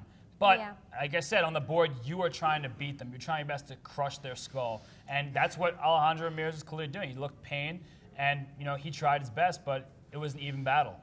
That's right. Well, we're going to get set up here with the top seed, but let's go to Lawrence first. Oh, the things are falling down. It's all right. I can still see just about. I don't know what Alejandro's so upset about. If I could grow a fro like that, I would. I'd get that stuff permed and put some shampoo in it and some leave-in conditioner. I'd love to be able to grow a fro like that. I'd get it braided for special occasions. What's he so upset about? He just drew with Black against Wesley So as well. Oh, I'd like that result. Wesley, if we ever do play, if you can hear me, I would like a draw with Black, just to let you know. No, I think when he comes in, which he might do, I'm not sure if it's just Wesley coming here, he will realize, and we'll just go to the game, that he actually played really well. There was no chance for him to convert. Wesley found a very important move, g4, in basically the final position before the repetition. Before then, there wasn't that much going on, and I think we'll be looking at this game a bit more in depth in a moment. In the meantime, just a quick update on some other results, some other games in progress. Well, on board, I believe it's board 4, this game here with Conrad Holt and Yu Yang Yi, we've had a major transformation. Amazingly, all of the pieces have come off. It was so complicated before. Now there's just queen and knight versus queen and bishop, equal amount of pawns, and basically this is a pretty equal position. All black needs to do is make sure that this queen and knight don't end up menacing along these weak squares here. I think a good way for black to go would just to give a load of checks. Check here. He can even play the move bishop d6 now just to deprive the king coming out, and just keep on checking. Check, check, check, check, check. I like checks. Please send me a large one. Back to Ariane. We are here with a very special guest, my personal favorite for the tournament, Philippine-born Grandmaster Wesley So. Wesley, were you expecting more with the white pieces today, or are you satisfied with your draw? Well, I can be satisfied with getting draws with the white pieces such an early pace of the tournament. But as Lauren said, I didn't have much chances for today, so I'll have to be more ambitious for the next few rounds.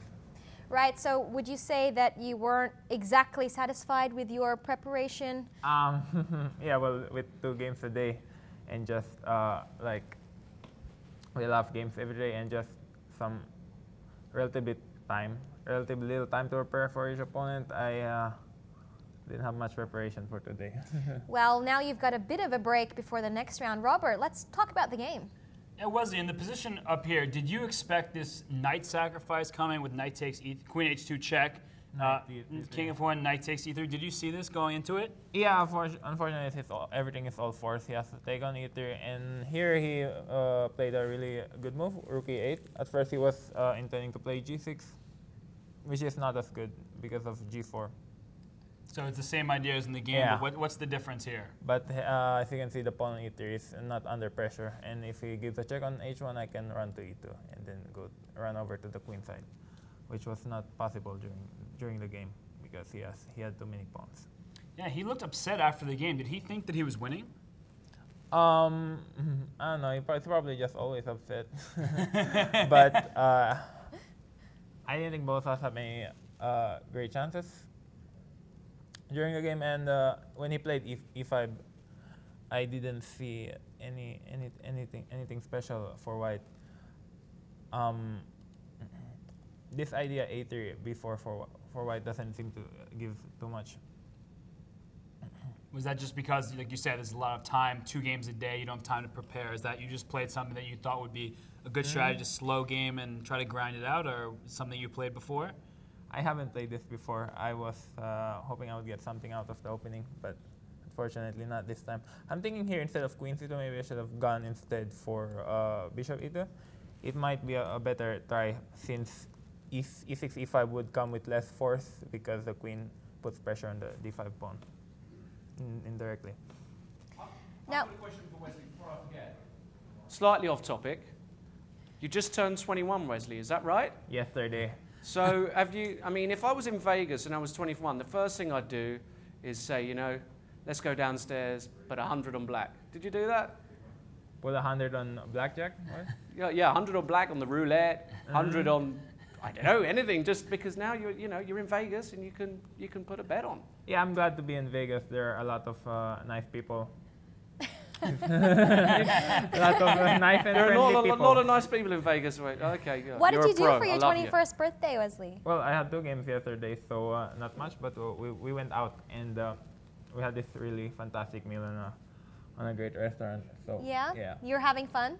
Yeah, I am. I'm glad to be in Vegas. It's more exciting to spend your birthday here. Right. You know, I have just one last question before you go. Yeah. You have recently, well, not recently, but you've moved, you're fresh in the U.S. How is that affecting your chess?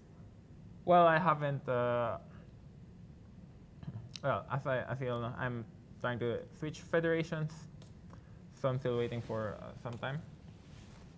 And But what about living glad to in be- America, Yeah. like as a student and in St. Louis? How is that? Is that affecting your chess in a good way, in a bad way? How is it? I would say in a good way. Yeah? Because I moved 2.5 years ago. Yeah. And I moved to Webster University where we have 11 grandmasters living. Right. And so it's a fresh experience for me. I have a lot of strong players willing to work with me. And compared to the Philippines, there are a lot more stronger players here. So I'm hoping in the future I could work with players like Karo Nakamura and Alex Onischuk and the new guys. Yeah. Or, you know, you might even be competing for their top place as in the strongest American players. Who knows? I wish you all the best of luck for the next few rounds and definitely get some rest and prepare well for round 4. Good luck, Wesley. Yeah. Yeah, good luck, Wesley. And if you want to hit up the blackjack tables after the round, let me know. We can play with your money, of course. I never win at blackjack. Silly game. In other news, we have got a position in the game between Naya and Barcinella, who is also, well, these guys are on 1.5. They're still on our feature boards. We can see the position after knight f6 check. Actually, Naya is just winning this one, hands down. I believe we had, actually, there are no more moves after this, but Naya is just going to win. He's an exchange up. It is that easy. So that will be a win for the Russian Grandmaster, means he's back in contention. In the other top boards, we've got still no result between Conrad Hole. In the game between Mamedov and Brunello, we can see that Brunello is still a pawn up. A pawn is a pawn. He is grinding away, a bit like a lot of these poker players. He's going to be doing it for a while. He doesn't have to rush. Slow grinding. And he's got all the chances. He's playing for 2 results. So we're going to have to keep an eye on that one. Mamedov in a lot of trouble, needs to find a saving mechanism. In the game between Sadora and Matamoros, this was really exciting. It's got even crazier. But you know what? I have faith in Carlos. He's a veteran. He's been around the block. He found this great idea with Queen E2 and then the Queen back to H5. And if we look at the current position, he's just about got everything defended and is a piece up. So I'm going to go for a black win there, much to the disappointment of our Ariane. But c'est la vie, as they say in various parts of France and Northern Africa. Thank you, Lawrence. We are here with Grandmaster Alejandro Ramirez. Now, we were having a bit of a debate earlier before you came in. I was saying that you looked very disappointed with your draw, probably hoping for something more, and Robert here thinks you're satisfied. Tell us the truth. Actually, it's a little bit of both. I felt that before the game, a draw would be perfect. I'm playing one of the top players in the world. I thought a draw with black would be a great result. But the way that he played the opening, I thought was very suspicious. And I thought at some point I must have had something, and I just tanked. I used a lot of time, and I kept trying to find these resources, and just couldn't do it. I didn't see anything better than the game continuation, which eventually led to a draw, and I thought that was okay, but I felt that at some point I misplayed the position myself. You're saying that he probably a bit of a dubious opening preparation. We just had him in earlier, and he also said, you know, he wasn't that satisfied with the white pieces. Robert, what do you think about any decisions Black could have made earlier on that Wesley pointed to? Perhaps you could have played. Yeah, I mean, Wesley was in here saying that he didn't have much time to prepare with the double round 4, as you well know, playing in the United States for a long time. But he thought that you played excellently, that you kind of minimalized his advantage. And from there, we got this position on the board, and that's kind of the position we started talking to Wesley about. When you were here, I was saying to Lawrence that you would find this knight sacrifice because it was your only option. Well, I mean, when you got to the ensuing position with knight takes e3, pawn takes, and rook e8, how were you feeling? Well, at this point I had 15 minutes left, so that actually made me a little nervous because when I thought about it, I had 15 minutes left, and I forgot that this is not increment. So this was a hard 15 minutes, and this was very different than 15 minutes with 30-second increment, which is what I'm used to. That being said, the position is extremely complicated, and I was playing somewhat by analyzing and somewhat by instinct, because it just felt to me that white couldn't possibly have that big of an advantage in any variation with the knight on a4 so far away from the attack that black has going on. And even if there's nothing decisive, I might be able to get an extra pawn from what I already have and keep some kind of pressure. I didn't feel like I could possibly be worse. Yeah, and you definitely weren't worse here, but actually what we were suggesting in the commentary was that white has two options to hold the equality. One was this move knight to b6, which he didn't play, because knight to b6, after g6, he runs his knight into d7. Yeah, I saw this variation, of course, during the game. I thought that this was one of his possibilities, and I thought, okay, the endgame should be no problem for black after rook f5 and you trade everything. So I saw this during the game, and I thought this wasn't going to be much of an issue. And I didn't realize that he already only had two options for equality. I thought that at some point he might have something to at least continue the game in an unclear position, not necessarily that he was worse in everything else. But of course, this endgame I thought, okay, how can black be worse here?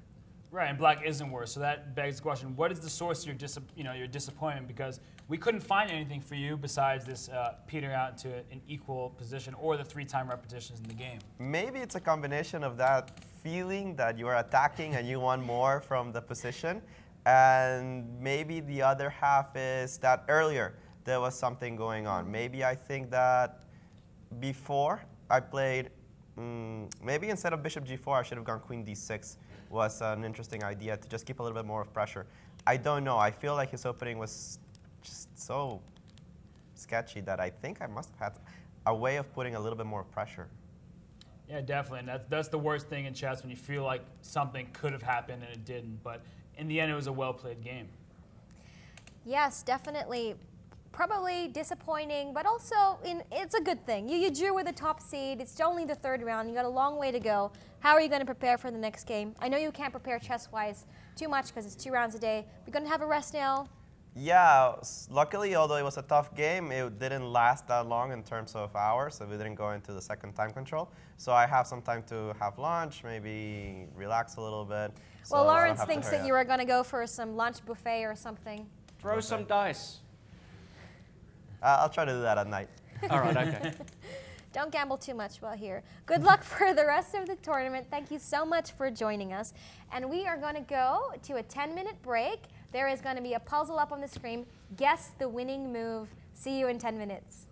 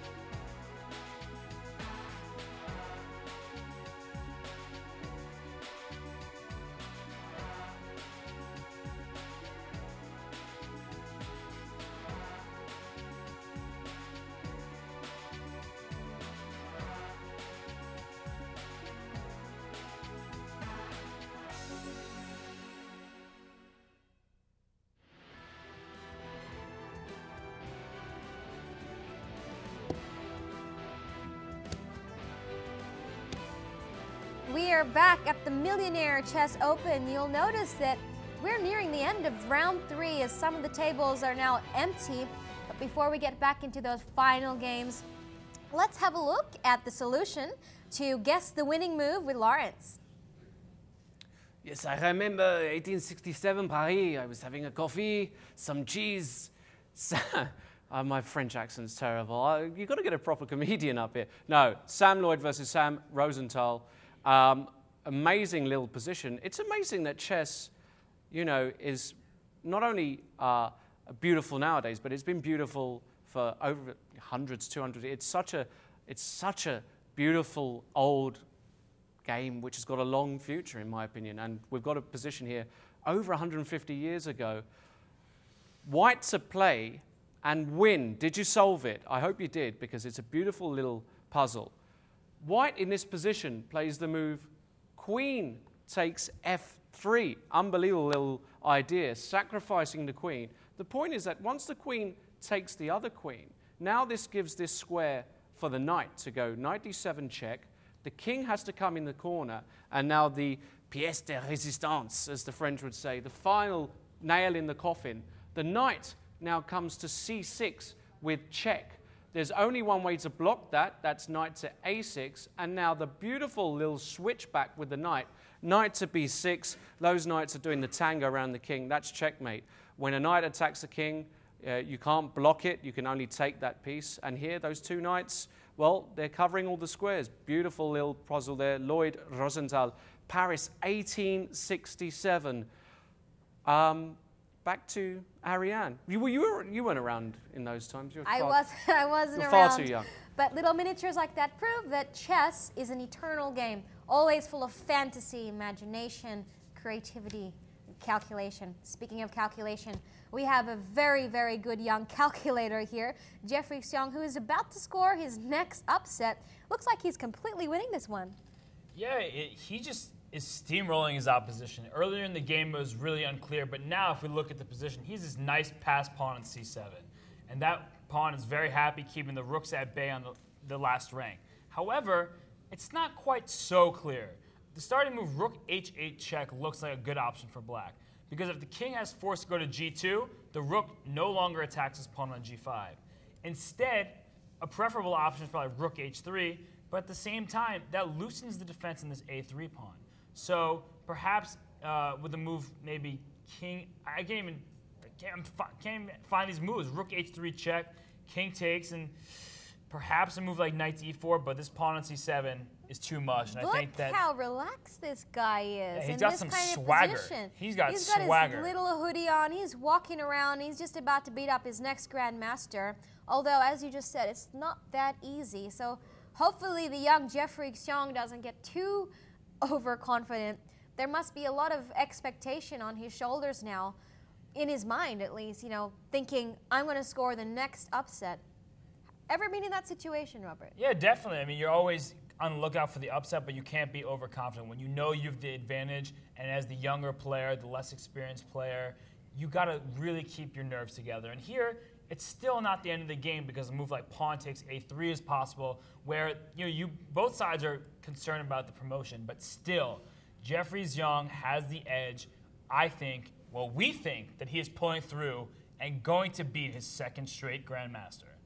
That's right, but hopefully he doesn't walk around a bit too much because we don't want him getting overconfident and losing that big upset. Lawrence. Well, this kid is one to watch out for. We've had, in recent years, I say we, what I really mean to say is you guys here have had a bit of a renaissance when it comes to chess in the US. You've got this new generation of grandmasters, the likes of our own Mr. Hess, Naroditsky, Conrad Holt, Ray Robson, the list goes on. And this kid, he's already an IM, world junior champion. He's looking to take out his second grandmaster opponent. And in fact, b takes e3 has just been played, but it's all but over now. It's absolutely finished, and I'm sure that Jeffrey is going to find the following combination. Let's have a look. We've got him there. He's in his hoodie. He's a bit surprised, I think, at b takes a3. The point is that now you can play rook takes g5 check, and you have an attack on the knight, so you win the knight.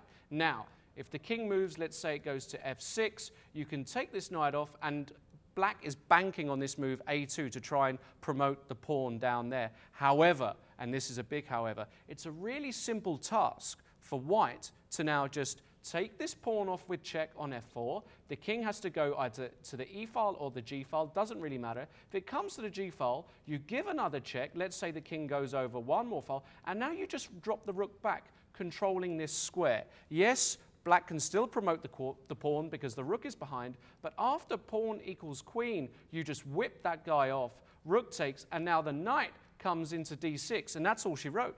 That is it. It's game over. Black can resign with a clear conscience. And I'm absolutely sure that young Jeffrey Zhang is going to see that somebody of his ability, tactical ability, it's not difficult at all, and he's going to win the game. Yes, that's him right there. Jeffrey Zhang, international master. He's only 14 years old, world youth chess champion. That guy has a bright future ahead of him. Yeah, definitely. He's an incredibly strong player, up-and-coming talent in the United States. Hopefully we'll see him soon in the United States Chess Championship, but right now all he's thinking about is show me the money. Give me that Vegas $100,000 purse. I want it. He's wearing the hoodie. He's confident. Let's see him get it. And you know, I don't even think it's about the money for this guy. He's probably vying for his GM norm. Does anyone know? Has he got any GM norms in his bag yet? Yeah, he's at least one, and he's going to become a grandmaster soon regardless. But, you know, you say the $100,000 doesn't matter. I think it matters. He's sitting there really calm. I think a bigger smile would be on his face if he can bring home that purse. Yeah, he looks totally focused, totally ready to bring home this point. Let's go to a game that is just being crazy. It's been up and down like a roller coaster. Armenian-born American Grandmaster Varun Jacobian. Let's have a look at this crazy game. Yeah, we're going to go backwards in time because this was once the position on the board, and the best move for White was knight takes c5. It looks a little bit strange because you're putting your knight on pre from this bishop, the rook's already under attack, but this bishop is overloaded. The pawn on h6 needs to be defended, or else queen takes would be checkmate. So after this move, g4, he had rook f6, which also looks quite strong, attacking the knight on d6. But he missed Black's plan. Queen e7, excellent move. Now it looks like a free knight. Rook takes d6. White is up a piece. Here comes the tactical blow of the tournament.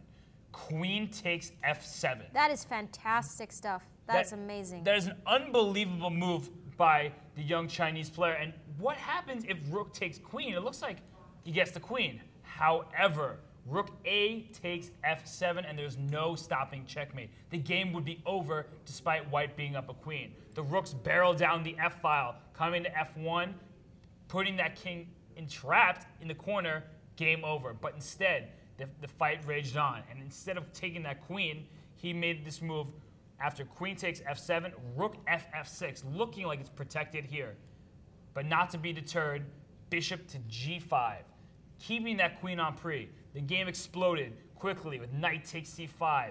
Queen takes f6, giving this queen up. It means nothing to him to have the royal lady. He does not need the monarch. And after finally losing the queen, he made a huge mistake coming up. He shouldn't have given up the queen. He here should have went bishop takes f6, taken the rook, achieved victory, but now it's all over. Instead, he took with the queen, and now it's from here it's going to be smooth sailing for Mr. Jacobian because his king is now safe at 94, and he's going to win the game. Looks like we're not the only ones excited about this position. Lawrence. I can't believe it. This game has had more blunders than a George Bush acceptance speech. Oh, apologies for that. He's not president anyway. It's all right. I'm only kidding. I'm English. I get away with it. No, but it's on a serious note. Wang Yungyao, it's amazing that he didn't play, for me, a move just around here. If we go back, it was around this point. Knight takes c5. Why isn't he playing bishop takes rook here, Robert? He just wins a whole rook. If you take on h6, so what? You go king g8, you play queen g7 next move. There's still the back rank threats. Sorry, am I going mad? Maybe it's me. I've only had one cup of tea this morning, so I can't tell. But just bishop takes f6, and he's going to win the game. Am I going mad here, Robert? Well, no, it's what we talked about earlier, that youthful exuberance. Trying to really be ambitious to pull home the point. He was trying to go, I should say, in fine style, and it backfired horribly. He's now in a lost position. What could have been his second big upset in a row is going to turn into a defeat. So despite the 2-0 start, this loss brings him back down to earth, and he'll be quite disappointed to not bring this one in. Yeah, unfortunately, that's what happens. You do an upset and then you crash and burn. You get too excited, maybe a bit too emotional, overestimating your chances. But Verge is just a hard guy to crack. I mean, he's very solid, and he's in it to win it. Yeah, this definitely. tournament. He's trying. Look at him right here. He's serious. He's concentrated. He knows that now is the time to pounce, and he's gonna win this game. And he's gonna feel pretty lucky. And when luck is on your side, sometimes that's more important than the good moves. If you can just get through the tournament unscathed and make it to Millionaire Monday, he'll be an extremely happy camper. That's right. Millionaire Monday is what it's all about. That's what these guys are playing for. There's big money in this. We're nearing towards the end of the round. Robert, are any other games that we can catch up in their final moments? Yeah, definitely. I mean, we've been looking at the Zhang game. That should be over relatively soon. But a lot of the other games have finished. But here's one that we looked at earlier. And the dynamic has changed quite a bit. We see that on the board, White has taken the pawn on b6. So the material is even. However, if we look at the piece play, this knight on g8 has 0 moves. There are doubled pawns here that are weak. The pawn on a5 will eventually be lost. The white king can even start by going king to f4 and taking the pawn on f5 next move.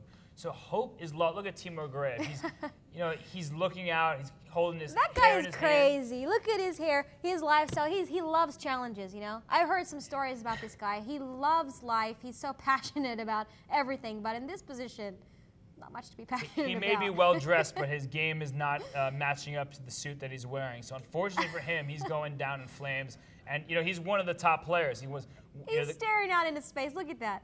I mean, he's hopeless. Just wondering how much to bet on the blackjack. He's thinking, what am I doing here, suffering for 2 hours? I'm just going to go downstairs, make a fool. Hey, he might even make the 100,000 downstairs. I think his mind is already somewhere else.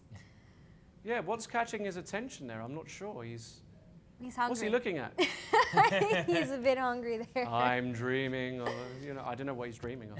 I can't sing either, so I'll stop. He's just trying not to lose, and he's going down. So it's terrible for him. He's looking at the camera a little bit. I'll tell you one thing. He shouldn't play poker, because that's a giveaway. Oh no, my busted draw. He is originally from Uzbekistan. Is that right? That is right. He transferred to the United States. He's been a competitor in the U.S., playing in the U.S. Championships the last 2 years. And he's a fierce competitor. But if you look at the odds, they're 99% opportunity for White to win. And that is absolutely going to happen. And I think he's having a bit of a go at his opponent. Look at him. He's just laughing there. He's sitting there totally smug. Look at his face. He's like, oh, just shake my hand. This is over. Give me a break. Look at him. Yeah, he knows it's over. He's sweating a little bit, massaging his head. It's done. It's really over. He's upset. But the show will go on, and he can bounce back next He round. even looks a bit embarrassed, doesn't he? He's tired. He'll be okay. Well, what about some other games we have on these top boards here? Well, it looks like most of the games are coming to a close, or if they've come to a close already. Ray Robson, he won his game. Earlier in the game, it looked quite shaky, but he came in on top. As we see in this final position, Black only has 4 pawns to White's 5. This B pawn is going to be unstoppable. This pawn on D6 is under attack. So Ray Robson coming through. He had a very shaky game yesterday. He almost lost. Today, again, a shaky position in the early going, but he is really a tough competitor. I played him a bunch of times. He's fierce. He's fearless. He loves the game, and he's up at 2.5 out of 3 now. Yeah. So how many players now have we got on, well, verging on 3 out of 3? It was originally 21 at the start of this round, 21 players on 2 out of 2, sorry. So now how many we got on a perfect score? Well, we don't have that many. Alex Lenderman came through with an early victory, so that puts him at 3 out of 3. Other than him, the top boards finished pretty much all in draws. We had Wesley So held to a draw by Alejandro Ramirez. We also had Sam Shanklin held to a draw by the strong Estonian Grandmaster. The other games that were drawn were Bu Zhangji finally held to that half point. All games for him seemed to be going that path, but finally it caught up to him and he was held to a draw. But perhaps going forward, we still have some of these games going. Decisive matches can ensue, and if that's the case, Alex Lenderman will be joined by other competitors. Now, I'd like to remind everybody, while Robert looks for some other games to look at, that tonight, come back, 8 p.m. Pacific time. We will be here commenting on round 4 of the Millionaire Chess Open. It's going to be exciting, so make sure to book that in your diary tonight at 8 p.m. Robert, what are we looking at? Well, your good friend Julio Cedorra actually went down in flames. Eno Cedorra went down in flames. Carlos Matamoros, as Lawrence was suggesting earlier, held strong, and in the end, the extra piece was enough. We see that Black's bishop on d7 prevents the d5 and d6 pawns from promoting, and from there it's easy. There's 3 pawns for Black on the king side. A simple, rook c7 is easily parried off by, well, rook c8 trades the rooks immediately, and once that happens, it's game over. So there's no options for Cedorra here. He tipped his king over. He resigned. Is he out of the tournament? What do you think? I don't think he's out of the tournament. Eno is a fighter, and he's going to come back. That Filipino fighting spirit is going to get him somewhere. But, this was far too an interesting game. Let's go back a few moves, because last time we had a look at this, White had some control. He sacked a piece for the c4 pawn, and then just things went crazy. Walk us through what happened. Well, here Black was already up the bishop, but an attack was mounting. However, White misplayed along the way. As we can see, he moves king a1, which looks a little obscure, but prevents any checks on this g6 to b1 diagonal. From there, Black kind of consolidated his pieces, bishop d7, finally getting it out of there. And queen d4, if that's your best move, your position isn't that great. And so Matamoros, the strong Ecuadorian grandmaster, just look at that, offering the trade of pieces. When you're up material, you like to trade. But you have to go back. But now all the pieces are going backwards, does not bode well for White. But then there was a little bit of repetition here. And after knight e4, he said knight b6, but White, way too optimistic, went for f4. Wow. Knight d6 would have claimed a draw. Instead, he tried to win. So to his credit, he went for it. Yeah. He went for that risk. You got to risk it to get the biscuit, and he tried, but he failed miserably. That's some of the sadness of playing chess. You take that risk, and it's at that critical moment you go, as we just saw, could have had a draw with the strong grandmaster and went into the next round with a solid draw. But no, he decided to take the risk, and it didn't give him any reward, but that's chess, and that's life. You got to take a risk to try and get somewhere, get something. Unfortunately, it didn't work out for him. He sacked the bishop early on, getting rid of the c4 pawn, but he just couldn't keep his initiative. Yeah, it's unfortunate, but life will go on. Now Alex Lenderman may be paired against this strong player, but we'll see going forward. We haven't talked about Matamoros very much. He's kind of gone under the radar, but now he'll be on our minds because he will be continue to be on those top boards, competing, continuing his undefeated path towards the $100,000 purse. That's right, and talk about undefeated and young and dangerous. Have a look at the crowd around this young guy here. He is just going for it. Did he play that variation, Lawrence, that we were talking about? Yeah, he did. And you can see him there on the screen. He's going like that. He's thinking, my goodness, how many cheeseburgers can I get with $100,000? He's probably not thinking that, but he's thinking, what is this guy playing on, Does he know who I am? 14 years old, World Junior Champion. He needs to have a bit more respect for me. The truth is he's just totally winning, and I know he's worked it out. He played the variation. He played with rook takes c5. We can see on the screen. He's going to mop that pawn up easy on f4. Thank you very much. He's going to then retreat back, the rook back. And Zhao, this is a bit of posturing, we see it a lot downstairs in the poker room. Oh, I don't know whether I should fold. I've got nothing. Basically, it's the same position here. Zhao knows he's busted, and Zhong is going to take home the full point to be the sensational story of the tournament so far. Yeah, this is going to be a bit of a blow to Jiang Xiaozhao. He previously was a second to our second seed, Bu Shangji, and you'd think working with him, he's definitely a very, very solid player, and probably very disappointed now. You can see him now on the video losing to this kid, probably not too happy. Hopefully his boss is a little bit more happy. How did Bu play today? Well, Bu had a draw we saw a little bit earlier. It was not the most interesting game. It petered out very, very quickly. And if we scroll to that one, it kind of happens. Sometimes you're playing a strong player. They have white. They're going to make sure the position is level as possible. But back to Jeffrey Zhong for a second. If we want to talk about him, it's just unbelievable what he's doing. His confidence is at an all-time high. He's not swayed by the pressure of this tournament. And as a grandmaster, sometimes you get to play a low-rated player, an international master, but it's always tricky when they're young because they're growing players. And Zhao should have been happy with his pairing coming into this round. Sometimes you're paired with other strong grandmasters, which is sometimes an uncomfortable pairing. But here, he really just got outplayed, and all to Jeffrey's credit. Yeah, you can see the crowd just looking on at this wonderkind. And look at Zhao, he's just sitting there thinking, this is over. Lawrence. I got to dive in there. I disagree with Robert. I think if I see I'm playing a young guy, 14 years old, world champion, yeah, he might not be a grandmaster, but that's our worst nightmare, right? Now that we're veterans, well, I say we, Robert, you're not quite, but that's the last thing I want. Some fresh kid who didn't go out last night, doesn't know what bourbon is, etc., etc. You know, that's my worst nightmare.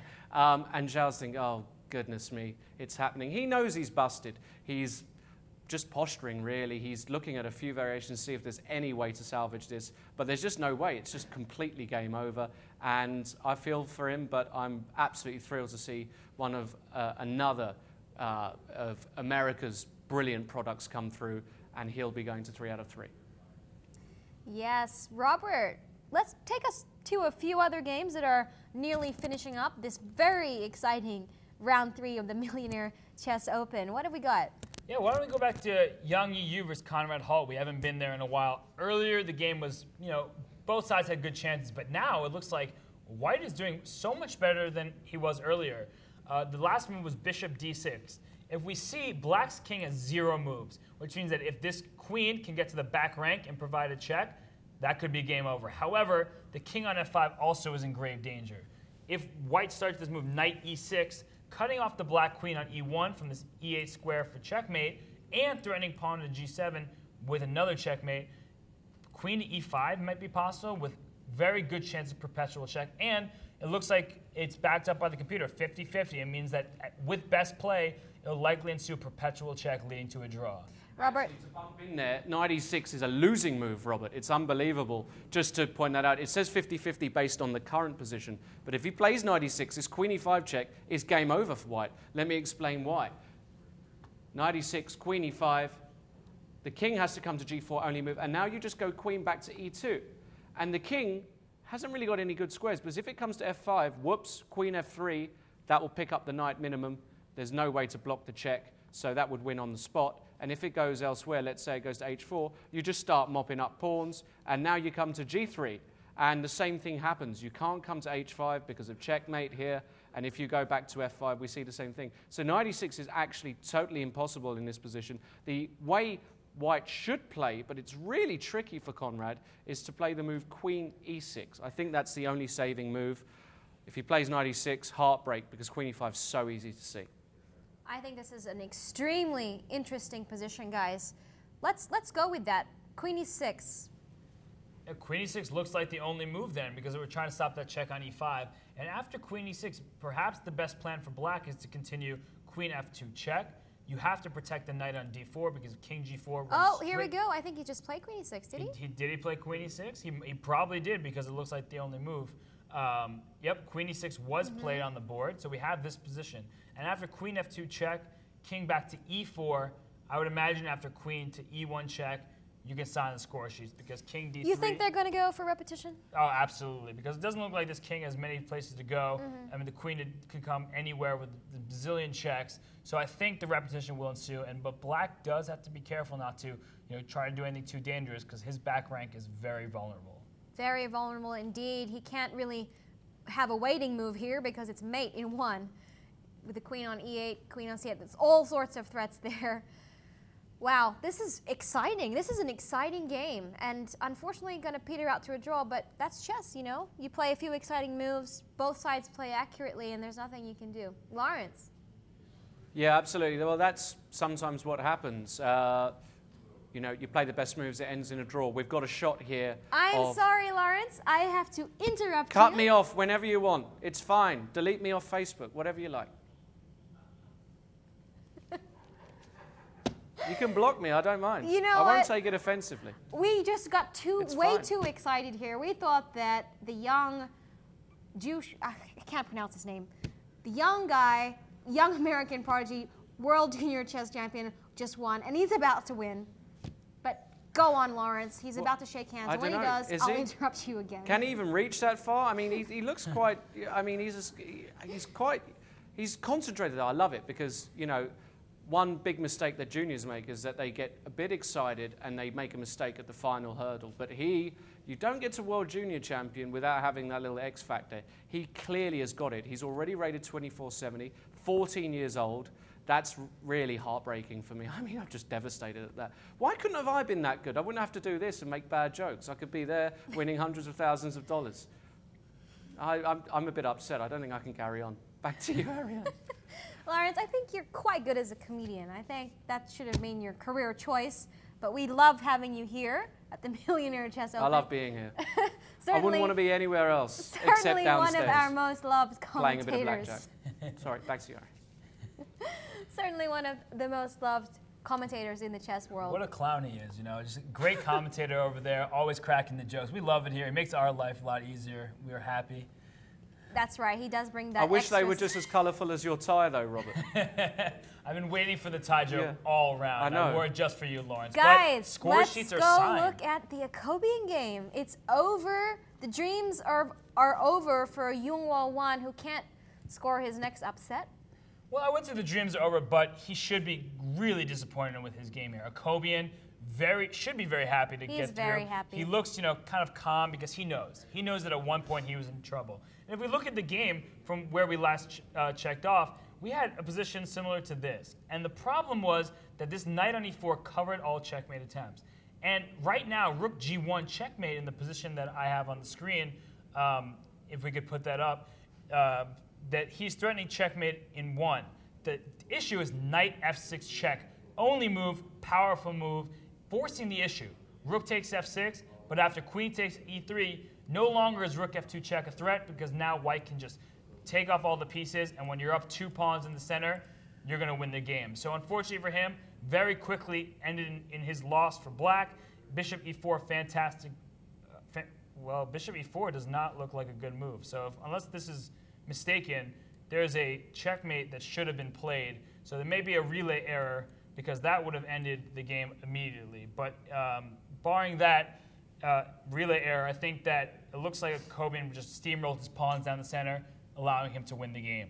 Yes, Robert, this looks like the classic case of wanting to get more than you deserve, getting a bit excited. Lawrence. Yeah, absolutely. It must have been a relay error there. Jacobian has taken the point. But I just really would love to go back to this Zhang game because we see that Zhao is trying his hardest to salvage this. How will his nerves hold up? The young American player. We've got a check here on g8, and he's moved his king to h3.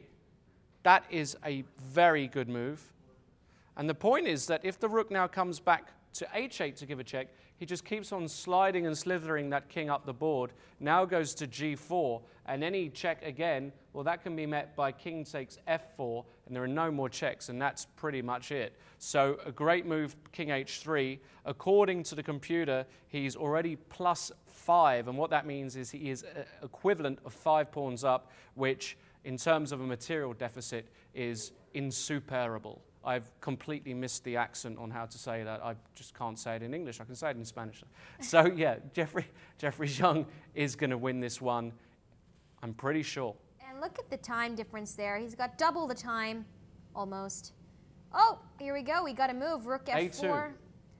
Yeah, a2, rook f4. He's very confident. He knows that he's winning this game, and he should be. And like you said, the time advantage kind of shows that throughout the game. Is that seconds? It looks like black only has 6 seconds left. Oh, that wasn't minutes. Look at that. That is a huge time difference. So this game is over probably in 6 seconds. So as soon as he hits that clock, maybe his time will run out and the game will be decided that way, but a great showing. And as Lawrence pointed out earlier, all he has to do now is to give a check and go back to the first rank and cover that a2 pawn. Lawrence. It's a bit trickier than that. I know I've tried to trivialize it. It's a bit tricky because he's played a certain way here. He's played a2. Let me just explain how you're supposed to win this one. It's actually all about giving a few checks. The rooks and the knight work really well together. The knight does a great job in certain positions of protecting both rooks and giving check. Let me explain. Rook takes pawn check. The king now has a few squares to go to. Let's say it goes to e6. You give another check here on e4. Let's say it goes back to f6. Now you give another check with this rook. And the point is, if the king comes to f5 here, now you've got this move knight d6. This is the move I was trying to explain before. You give a check and protect the rook. The king comes back to f6, and now the complete knockout blow, which is tough to see, but he might see it, is the move knight to e8 double check. Pretty amazing move. And the point is that if he comes back, you can play pawn equals queen. I beg your pardon. Am I making a hash of this? Yes, I am. I can't even get off here. Let's make that a queen. Is this winning? Am I going crazy? Knight d6. No, this is winning. Knight d6 check. It's very complicated because you take the knight back with rook. Anyway, I'm complicating things, and it's really very difficult to explain very quickly, but just trust me, it's winning. The question is whether he'll see it. Let's see how he progresses. Well, we trust you, Lawrence, and even more so, we trust the fact that his opponent only has, 6 seconds left. So I'm pretty sure young Jeffrey is going to win this one. Oh, it's mate in 9. It's mate in 9. It's forced checkmate in 9 moves. He just played king e7, which is the worst move on the board. Great news for Jeffrey. All he has to do is find a very forcing rook sequence. And that's it, Robert. Well, yeah, I mean, if he finds that rook sequence, it'll be over. But I'm going to take us to a different game for a moment here. We have the game between Margvelashvili and Gurev. We looked at this earlier. Yes. And it looked like Margvelashvili had a great position. And here, he found a nice tactical shot. The rook on g7 is under attack. You can't take on f7 yet because of the rook on c7. But he made this move, rook b to g6, which looks very unconventional. You're saying, can I just take your rook? Well, there's a trick here. Rook takes knight on g8 with check. The king comes to e7 to protect the rook. And now rook simply back to g7 picks up this rook. So after rook b to g6, the only move is to save this knight, is to go knight h6. And after rook g5, this knight has no more moves. My next move is rook h7. It looks like Gurev really is going down sometime soon. Well, he's not smiling anymore. He was smiling before, ready to shake hands. But, oh wait, hang on. Now he's not smiling. He's doing the opposite. He's like completely depressed. Look at him there. Yeah, he looks quite upset, and he should be, but he might be sleeping. He might be nap time, so maybe we should get him some tea and crackers. Well, it's nap time for him anyway. He's going to lose that. Computers say 95% loss there for him. I love his hair. He's certainly one of the most interesting, wild, random chess players here at the Millionaire Chess Open, isn't he, Lawrence? He is. He's a personality. I love the way he plays chess. It's right up my street. Watch a lot of his games. He's very talented. Today, it's not his day, but I tell you what, if we can just quickly go back to this game of the round for me. Zhong, he's got force mate, and it's such a beautiful checkmate. I thought I have to share it with you. I would love to keep the shot here on the board. We can see he's looking. He's got about, I believe, 17 minutes. His opponent's only got, is that 6 seconds? Yeah, it looks like 6 seconds, Lawrence. Let's see if we can get a zoom in there. Here we go. He's got 6 seconds left, right?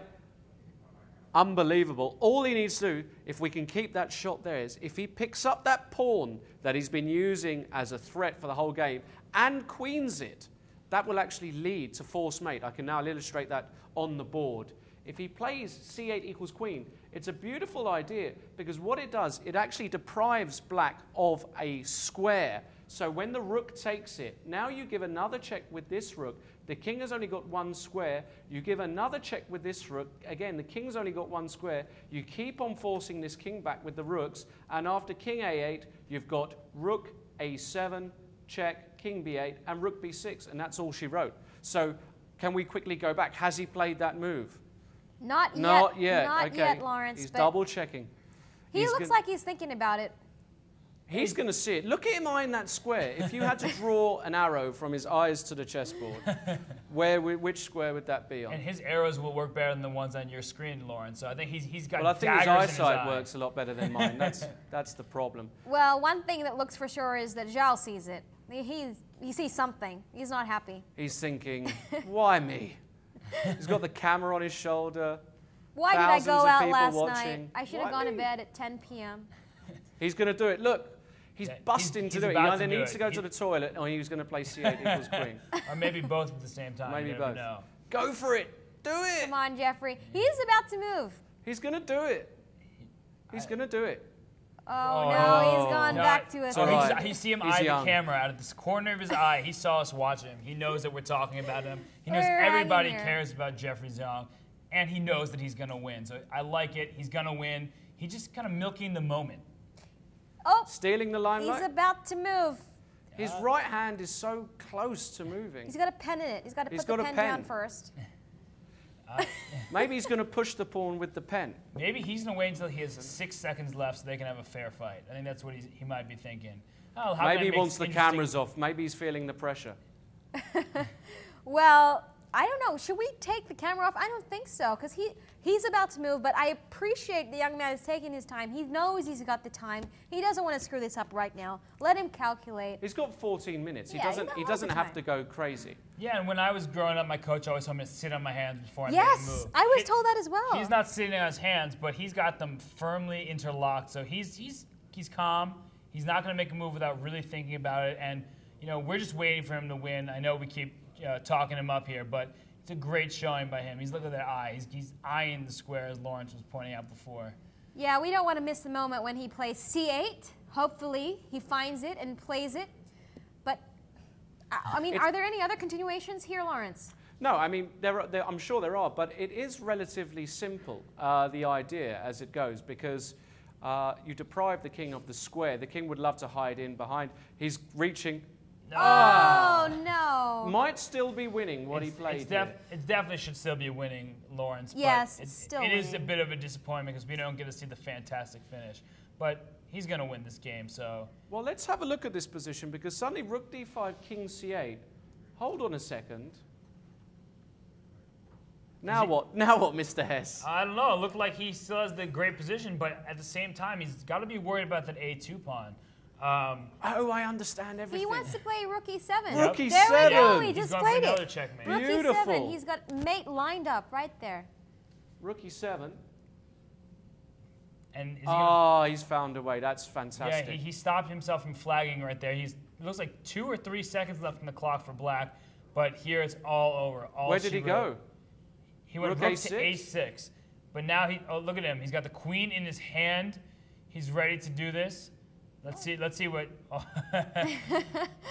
Oh, there's a great little finish here. Yeah, he might go rook d. Oh. Knight a7. What a boy. Wow. Wow, that is a great tactic. Great move. Look at this. What a really great tactic that is. Knight a7, and now rook d8, and that is that. That's an equally beautiful resign finish. Here. I think I like that finish better, Lawrence. I think he. It's cute. He just painted a picture. He's gone. That's it's it. Over. It's over. Jeffrey Zhang. Young Jeffrey Zhang. Unbelievable. Second upset Grandmaster in a row. This guy is going for it. He's going for his Grandmaster norm. He's going for the $100,000 prize. And I think something to point out is this should be a huge confidence boost. Last night's win was not exactly a clean victory. It's something that you probably feel a little upset about because I think it looked like he won in a losing position. Yeah. This game was a completely different story. He just dominated his opponent. It was unclear. He just played significantly better chess than his high-rated opponent, and he is kind of the tournament hero thus far.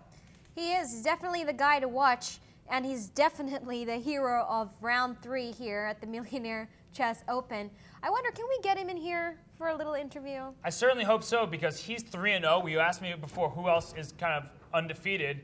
Look at him. He's there. Oh, there he's with his dad. Is that his dad? Well, I believe everyone's so. congratulating him. He is definitely the star of this tournament so far. Second GM scalp in a row. Yeah, and he's got the swagger to pull it off. Look at him with his hood and his skinny jeans there. He's ready to fight with anyone. He is, and it's going to be interesting who he plays next because whoever he plays next is definitely going to be a grandmaster, definitely going to be in the top 3, top 5, you'd say. And you better be scared. Yeah, we might see him on either board 1 or board 2 next round. So we'll be happy to get to his game next round as well. Definitely. Look at him handing in proudly his score sheet. That's always the best part, when you win. You hand it in and it's like, well, it's over. Yeah, I mean, look at him. He finally looks calm. He's not, doesn't have to think about it anymore. He can go get some food and be happy. So. But it's good to see the camaraderie between these players. Look at his opponent who just lost, and you would say an embarrassing loss to a much younger, lower-rated opponent. He's chatting with his dad. That's the beauty of chess. It's a gentleman's game, and we're all friends here, although the fight is, of course, on the board. Yeah, and we're just happy to see such a young player become victorious in the big stage, not afraid of anyone. I mean, I hope I was like that when I was younger, but you know, it's been a long time now. So I hope he comes in here and talks to us a bit because it'd be interesting to get his thoughts. Well, he is a very serious young man. He can't come into the studio right now, unfortunately, because you know he's wise. He knows what he's doing. He doesn't have much time to prepare for the next game. He's just won, and let him focus on the next game. We'll have him in the studio another time. But best of luck to him. Lawrence, any final thoughts before we finish this show? Yeah, well, I mean, the show belongs to this kid, doesn't it? I mean, he's played unbelievably good chess so far. Today, the way he finished the game was spectacular. And he's on 3 out of 3, one of the very few. In fact, if we look at the other games, who else is on 100% so far? Well, from what I can see, it's him and Mr. Matamoros, I think. And Lenderman. And Lenderman. So there's 3 currently on 3 out of 3. Still a few more games in progress. Brunello is pushing. We have on board number 4 as well. There was a draw, Shankland. Conrad Holt should be a draw. So really we're looking at just a handful of players on 100% score. We're going to see Mr. Young, Jeffrey Zhang, on one of the top boards in the next round. I can't wait to see the action. Really hope you've had a good time as well. Thank you, Lawrence. Hopefully we can get the young Jeffrey in tonight after the 4th round when he's got a bit more time to relax. Hopefully, who knows, maybe another GM scalp there on the way. Robert, any final thoughts? Well, it was another exciting round, and you know, there's a misconception about the draw. Draws are seen as being boring, but there have been so many exciting draws this round. And I think that the fighting spirit of the players is really shining this tournament. They're all fighting. We're in Vegas, where we'd like to take a little bit of a gamble sometimes. And these players, for some of them paying off, for players like Sidora, it didn't. So I think going forward, that the tension is heating up. Players will be really combative, and it's fight. It is. Well, big thank you to Grandmaster Robert Hess. My name is Ariane Kouili. We will see you again tonight for round 4 of the Millionaire Chess Open at 8 p.m. Pacific time. Be there. We'll be here, and it's going to be exciting. See you then.